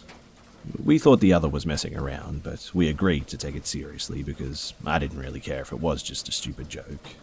But we asked the ghost what its name was, and it spelled out Owen. My friend asked if it was a person, and it went to no. We asked what it was, and it actually spelt out demon. I then asked for it to prove it, and you know that call into the intro to Finding Bigfoot?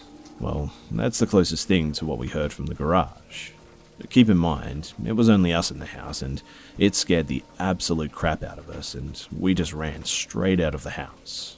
We also checked the garage after a while, but there was nothing. Anyway, a few weeks go by, and he tells me how he's having paranormal experiences in his house. He feels like he's being watched whenever he's downstairs in the kitchen and the living room. He feels someone sitting on the end of his bed every night. And every time that he walks past the garage, he feels someone grab his wrist and pull it towards the garage. Whenever I went over, I always got that feeling that someone was looking at me from the ceiling. It was definitely weird and unnatural. But then came the scariest part of all. So we were at his house playing Army in his room while no one else was home when we began to hear these heavy footsteps downstairs, except whatever was making it obviously had hooves or something. In fact, it sounded like a full-grown horse was walking around downstairs. Then, we heard someone begin to laugh and cough at the same time. My friend ran over and slammed the door shut, and we hid. He hid under his bed, while I hid in the closet. But then, it sounded like someone began scratching his door with like one big claw or something. He started crying, and I was honestly on the verge of tears as well. My friend yelled, "Leave us alone, Owen, you're scaring us," and it began to stop, and then we heard it run down the stairs. My friend got up and threw me out of the closet, and grabbed the Ouija board that was in there with me.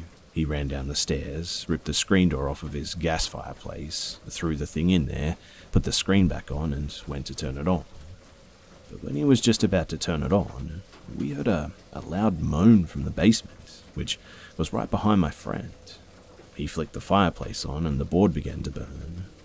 And that was pretty much the end of it, and we just played outside since he was way too scared to go back into the house until his parents got home.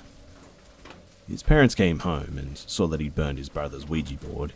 They grounded him and threw the burnt board away. But after that, there was no more paranormal experiences in my friend's house anymore.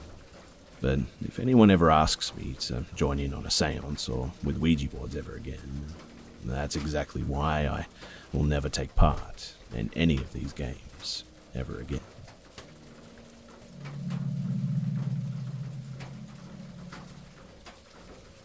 So I, a 21 female, used to live in a really bad neighborhood when I was a kid. Drive-by shootings were not uncommon. Rapes had happened in surrounding houses while we lived there, and before we moved, we also found out that the sweet man across the street was actually a certified sex offender. So, obviously, not a great place for children to walk around alone, right? True, but if you have a 70-pound good boy that is completely dedicated to protecting you, it's doable. So, my mum, little brother in his stroller, me and Spanky, my good boy, went for a walk around the neighborhood to go 2 blocks away to go to the community pool. I, like most 6-year-olds, wanted to wander ahead with my dog because he was always gentle when I had the lead and walked closely to me. As we were nearing the pool, there was a stretch of hedges that lined the walkway to the pool entrance. Spanky was walking ahead of me by maybe about 3 feet. He sniffed towards a bush and just came to a complete stop. He began posturing and growling deeply, baring his teeth to the bush. He had never growled like this before, and to me, it was kind of horrifying to see my best bud like this. I tried to walk around him, and he turned the back end of his body to block me, his eyes still fixed on the bush. I tried again, and he does it yet again, and my mum is still about 4 houses behind and hasn't noticed this yet. But then I see the bush start to move and take a step back. I say to my mum, "Mum, I think Spanky found a kitty." I start taking a step towards the bush and am knocked over completely by Spanky at this point. I'm crying and on the ground, scraped elbow. No biggie, but it definitely gets my mum running. And exactly at this moment, a man bolts out from the bush and takes off running. When Spanky knocked me over, it made me drop his leash, so he booked it after this guy. About 300 feet away from the bush, Spanky caught up with him and made some sickening contact with this guy's ankles and forearms. Now, I've heard a lot of screams on TV and in movies, but I had never heard a real blood-curdling scream like this before. My mum pulled me close and pulled out her phone, fingers shaking. while she's on the phone with 911, you can hear this guy screaming, "Get him off me," and me going, "Spanky, he's not a kitty." Spanky may have actually mangled a stray cat who wandered into the yard before this, just FYI. But when the police arrived, they asked for a full version of events, and my mum and I gave the details the best that we could. Spanky was sitting contently at our feet after the officers and my mum removed Spanky from this guy. The guy was taken in cuffs, and after a quick checkup by the ambulance, he was fine, just a few good bites. Spanky definitely held back somewhat. But about 10 years later, I asked my mother about it when I was looking through old photo albums and saw a picture of me and Spanky playing in the backyard. She sighed and said, "Oh, you know what happened. We don't need to talk about it." I said, "Well, yeah, but why would he attack some random homeless guy?"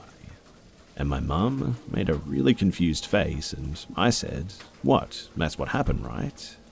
She then says, "I guess I can tell you now. I didn't want to tell you back then because I didn't want you to worry, but the man who Spanky pulled out of that bush had been spotted peeking into the houses in the neighborhood that had kids. He was the same man that was hiding in the backyard when you had a sleepover at your friend's house. He had a knife that he dropped when he ran from the bush, and the police thought that he might have been canvassing the neighborhood before he decided who to take, and if it wasn't for Spanky, it might have actually have been you." So yeah, basically, this guy was a complete pedophile that had been spending weeks at night creeping into people's backyards that he knew had children, so that he could break into our rooms individually and kidnap us, and most likely, much worse. I live 300 miles from there now, and still to this day, I cannot handle coming to that stupid hedge, even if I tried.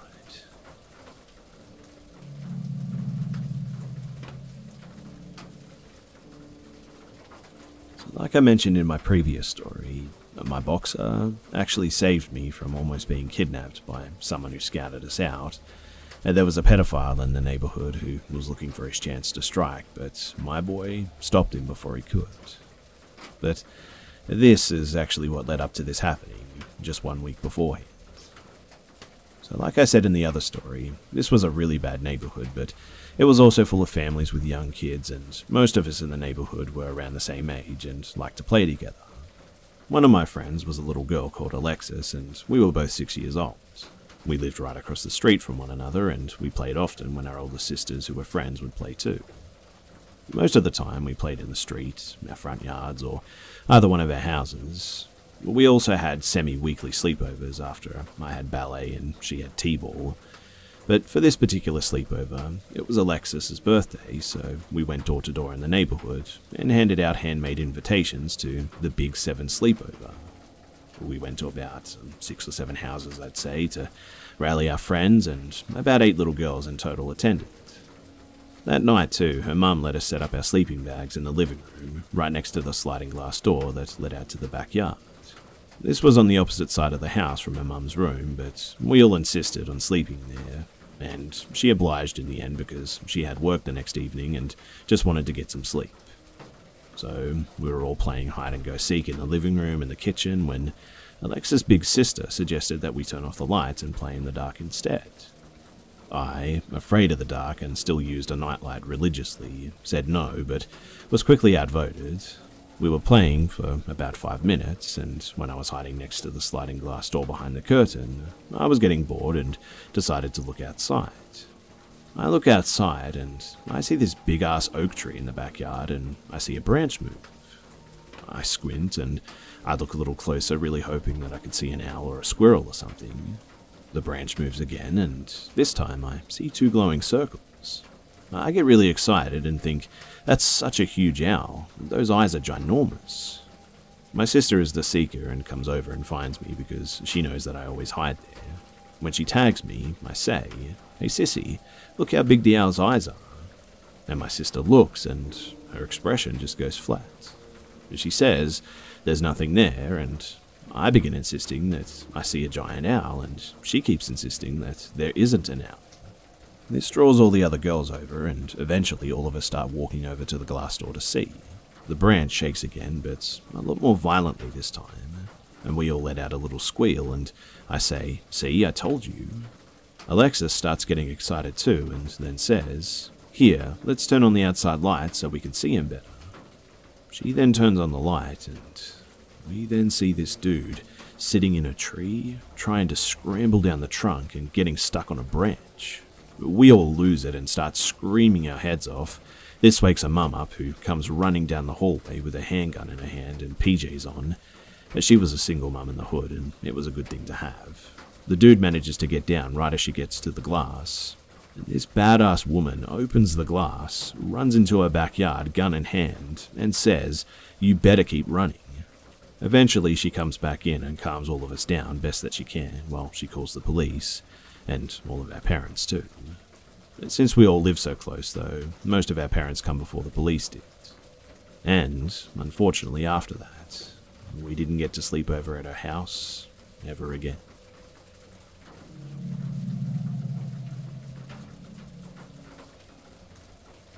This happened to me about 6 months ago. My boyfriend at the time and I were sitting in the living room of my apartment when I heard a knock at the door. My ex asked if I was expecting anyone, and I said no, but I would take a look just in case to see who was out there. He stayed on the couch while I looked through the peephole. The apartment was set up in a way that didn't allow him to see from the living room to the front door. Outside, though, there were two people. One young African-American man, looked to be about mid-20s, and a much older Asian man who looked to be about 60-ish. For whatever reason, too, I decided to open the door. When I opened it, the young man says, "Hi, we're a part of so-and-so religion, and we would like to talk to you about it."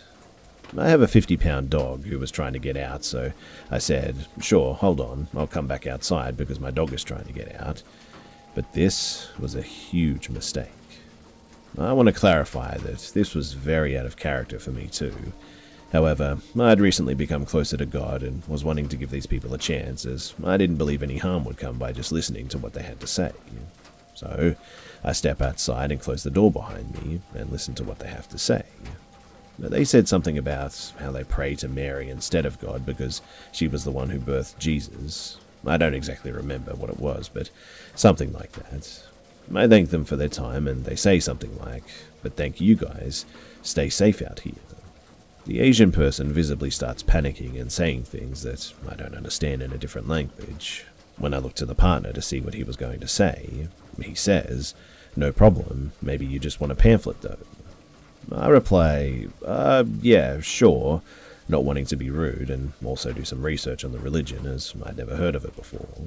The guy then says, "Okay, great. We have them in the car and you can come with us. We're parked right out front." And this is when I started to feel a bit weird. I lived on the third story of an apartment complex that really was not the best, and there were no cameras anywhere.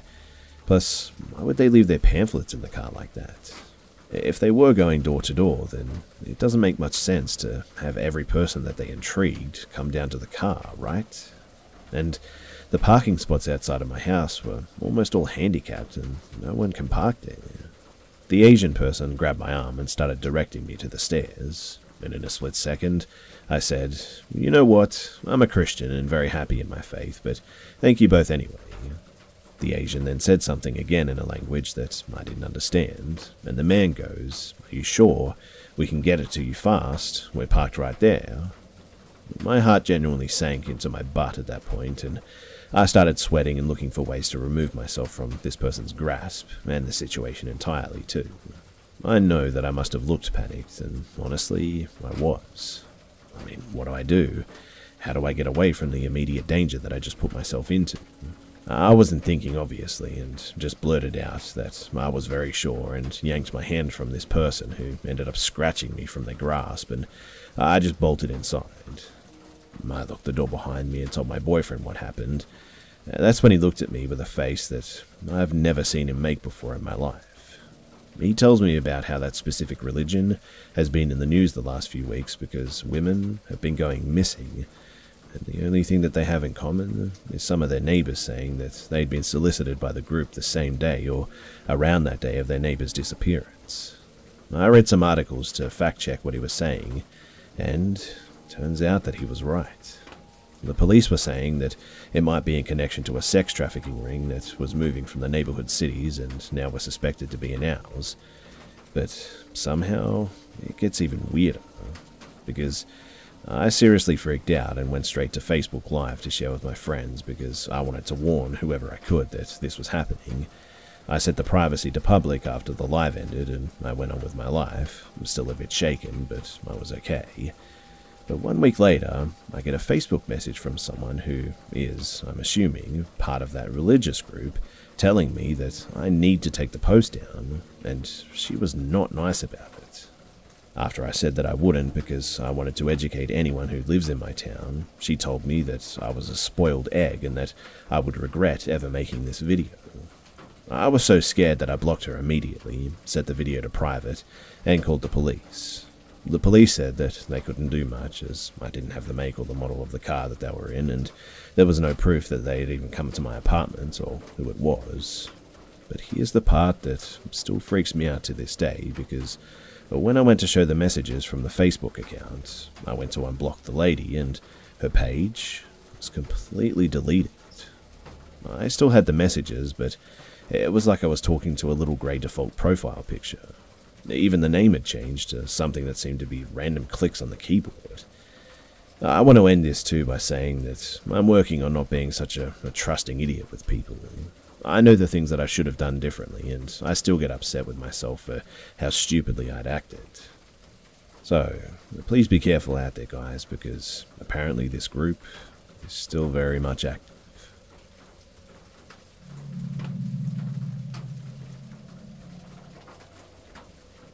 I never really got along with my siblings much when we were younger. My parents spoiled me because I was the youngest, but a lot of the times they would believe my older brothers and sisters rather than me, simply because they were more mature. This whole ordeal started when I was 13 years old, though. We used to live in a rural area where there's acres and acres of woodland between houses. A lot of the time my brothers and I would just mess around in the woods, boys being boys sort of thing. We also had an old hound, Benji, that we would take out into the woods as well. Now, the city is not too far away from us, and occasionally we would get homeless persons around and tweakers deep in the woods and so on and so forth, but not too many issues. My brothers go back to college too, and all that's left there are my parents and my sister. I'd still go out to play in the woods, but I'd be by myself or with Benji. And one afternoon, I went out with Benji, and I noticed that he started acting just really weird. He was whimpering and tail between his legs, and everything just kind of staring in one direction. I started getting freaked out and was about to head back when something caught my eye. There was something lying on the ground. I thought that it was an animal because it was furry, but then I noticed the blood. I got a little closer and I saw that it was actually a dog. Its stomach was ripped out and there was just blood everywhere. Its face was mangled and half ripped off, blood still dripping from its wounds, and Benji started frantically pulling on the leash, barking and whimpering behind me. And that was when it hit me. The blood, it was still fresh, which meant that whatever killed this dog was still around. I froze immediately and I looked around and tried to see what Benji was barking at. I didn't know if it was a black bear or what, but there was definitely something crouched behind a bush. All I could see was fur, but it was the afternoon and it was starting to get darker, so I couldn't really make out what it was. When all of a sudden, this thing started barking. Not like an animal barking, but kind of like a crazy guy imitating a barking dog. He started out low and got louder and louder, and I couldn't move, and I started hyperventilating and literally pissed my pants. Nothing was going on in my mind, and I couldn't think, just scared shitless. He stood up, though, and started slowly walking toward me, but was hesitant because now Benji was barking and growling at him furiously in front of me. Suddenly, he pulled out a giant knife, and all I could think was, run. Run as fast as you can. I don't want to die, I kept thinking to myself. So I just started running as fast as I could. But luckily, Benji ran with me, always circling around me barking while I was in tears running for my life. Eventually, I got back to my house, ran to my parents and told them what happened. Though they were freaked out, they didn't really believe me and told me that it was probably a bear or something like that. They forbade me to go back outside alone anymore, and my sister kept telling me to stop crying out lies just for attention and stuff, but Later that night, I couldn't sleep at all, and my sister and I shared a room, and Benji would always sleep in our room. I got up and looked out the window every now and then, paranoid that I would see this guy at the edge of the woods or something. At about midnight, I started dozing off again, but then I heard Benji lowly growling again. I woke right up, and I instantly saw that he was staring at the window. I slowly crept to the window and looked out to see the figure of this guy right in the middle of the backyard, crouched down, staring straight at my window. Benji started growling louder and louder, and it woke up my sister. She asked me, "What the hell are you doing up?" but soon saw that there was something wrong with my expression. When she looked out the window, she screamed so loud that it woke my parents up immediately. The guy unfortunately ran back into the woods before my dad got into the room, and my sister told them what she saw. Finally, they believed me and called the cops, and when the cops got there, they said that there wasn't much that they could do since it was so dark out, and they didn't have enough men to put a patrol car at the house. But they said that they'll come back in the morning to do a sweep of the woods around the area where I allegedly found the dog. The next day, they did a search in the woods, and they did find the carcass, and a couple of hours after that, too, they also found the creep close by. When they came back to update my parents on the situation, they told them that it was a guy on PCP, covered in blood, wearing the skin of a dead animal, and apparently he had killed a dog and was eating it raw.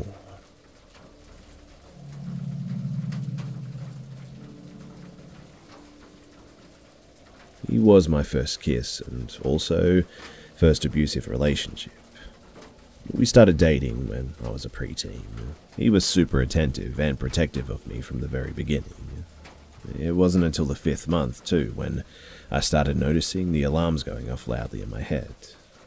He had taken me on a cute roller skating date, and we sat down for a bit to take a break when 2 of his friends showed up. At this point, the vibe from him was no longer safe. The smile that he had 5 minutes beforehand was replaced with just a look of pure hatred. He switched into this odd predator mode, kind of, and told me to kiss him with tongue in front of his friends. I told him that I just wasn't ready to do something like that, and especially not in front of other people. He didn't like that answer and pulled my face to his and started forcing his tongue down my mouth. I was a pretty small girl, but luckily I was able to push him away long enough to start running towards a more populated part of the skate rink. I told him to stay away from me while I waited for my mum to pick me up. I didn't tell my mum what happened because I was in shock and also kind of confused, I think. I was young and I didn't want to get into trouble for kissing a boy, so I decided to just ignore him until I was able to process everything. A week of successfully avoiding him at school passes when he has worked up the nerve to try something again. He found me surrounded by a group of friends and decided to try his luck. I didn't even notice that he was there, truly, until we were practically bumping elbows. Being that close to him definitely put me on edge, and I nearly shit myself when he started speaking to me again. It was all pointless small talk until he realized that I wasn't in the forgiving mood. Then his mood shifted like before, and he was just staring at me like I was the most disgusting human on the planet. I was holding one of those old portable CD players when he yanked it out of my hands and started trying to shove it into his bag, in a kind of crappy attempt to steal it. I yelled at him to give it back and tried prying it from him, which he apparently took offense to because he punched me in the face with enough force to drop me to the ground. I obviously started crying, and we were both sent to the principal's office. His dad was the football coach in the Midwestern community, so he was able to talk the principal into only requiring his son to attend detention once for this punishment. We didn't see each other too much after that, and thankfully ended up going to different high schools as well. But then I ran into him at a Taco Bell drive-thru in my sophomore year. I didn't realize that he was the cashier until I was at the window about to pay, when we made kind of awkward eye contact. I pretended not to recognize him and hurried with the transaction until I was able to speed away. Unfortunately, though, he saw our chance meeting as a sign of fate and attempted to send the equivalent of "you up" text to my Facebook profile. Unfortunately, too, I can never unsee his ultra-cringy attempt at flirtation. He said something like, I think I saw you at Taco Bell today. I was the cashier, lol. You're pretty cute still, and I was still wondering if you wanted to send some booty pics. Something like that. My response was an immediate block, and I made sure to let my sisters know about the incident because I just had to tell someone. But if I had known then just how dangerous this teenage boy would become, I wouldn't have taken any of the incidences so lightly, but I'm not a psychic, so I didn't know. After some awkward laughs, though, I moved on with my life and continued to date less shitty people. Fast forward to today, though, when my sister sends me an article from her local news report featuring my dear first boyfriend's picture. And apparently, he had decided to stab someone in the throat at a popular venue when they tried defending a woman that he was physically attacking. It was shocking to say the least, but we dated nearly 10 years ago, and I still can't shake that feeling that I definitely dodged a bullet here. It's just a strange feeling, too, when you realize that dangerous people are weaving in and out of your life without you even knowing it, before it's too late sometimes, too. According to the comments in the article, though, he had a habit of assaulting the women in his life and had a history with obsessive stalking. I imagine justice will be served swiftly due to the manner of the crimes and the overwhelming evidence supporting a case against this psychopath, but boy, do I hope that we never see each other again.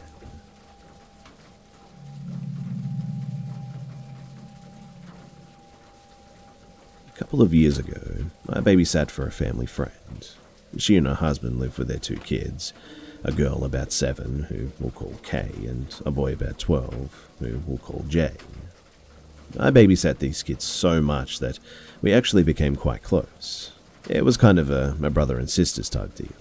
They weren't difficult kids either. They had a hard home life because their parents were borderline abusive, I would argue, but they were still good kids. And I tried my best to be a positive adult. I was like 18 or 19 during this experience, though, in their life. The family moved around a lot, and I've known them now for over 6 years, and they've moved every single year, I'd say, and this experience happened in 2015. So I was halfway through my senior year when the family moved into this house.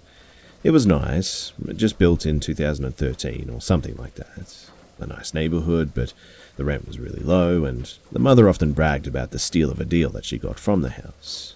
To put it into perspective too, the average rent in this area is about $1,200 just for an apartment, and these guys got a whole 2-story house, 3-bed, 4 baths, freshly built in a nice neighborhood for about $650.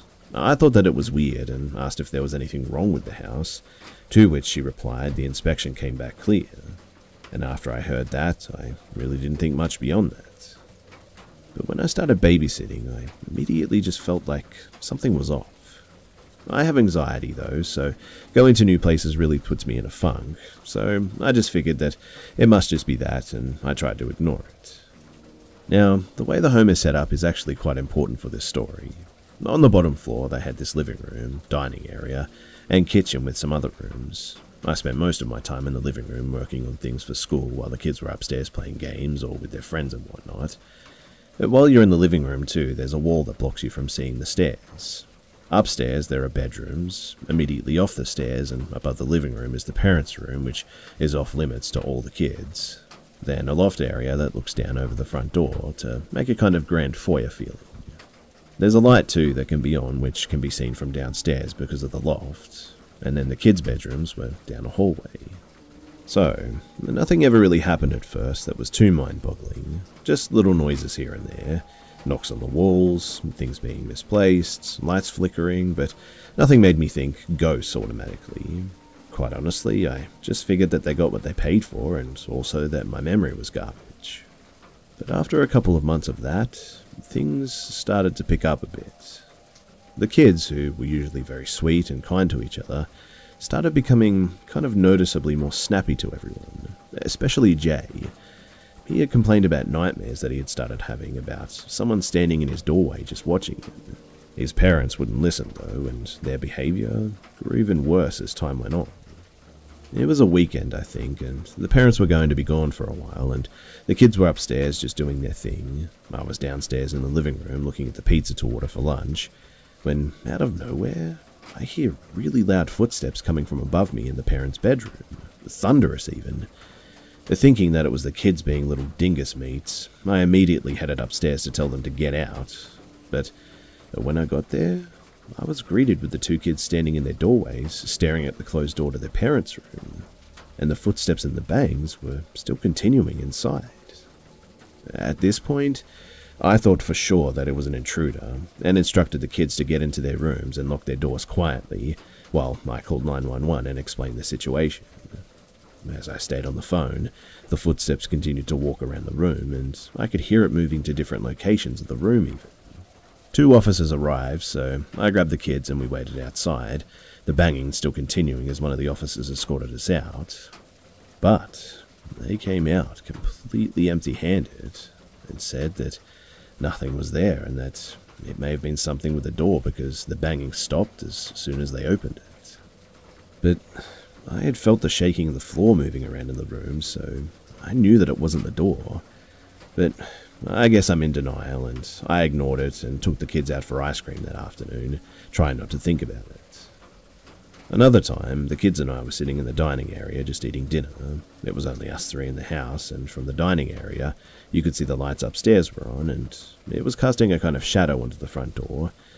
I was making a joke about how I'm the only one who knows how to turn a light off around here, when I saw a shadow of a hand from upstairs on the front door, and I think that that's when it really started settling down with me that the house was probably haunted. The kids didn't see it, and I didn't tell them. I figured that it would just add to the stress that they didn't need, and plus, it was only a quick glimmer, so I'm not even sure that I saw it. I told the parents that night when they came home, but they kind of brushed me off, saying that they haven't experienced anything. This continued for a while too, and I would experience something, the kids would, but the parents just wouldn't believe any of us. It was summer when I eventually graduated from high school, and I remember it vividly because I was awake reading articles about a huge shooting that happened in my town. And that was when the banging from upstairs started happening again, and quite honestly, I was kind of used to it at this point, but what I wasn't used to was the banging footsteps coming down the stairs. These steps, too, were methodical and really menacing, and I felt a terrible energy in the room, and it was cold despite it being in the middle of summer in the south. I counted the seconds between the steps, and it was 5 every single time. I called out to the kids and told them to stop joking around, but somehow deep down I knew that this wasn't the kids. I was terrified. The footsteps stopped at the bottom of the stairs, and I couldn't see who was there.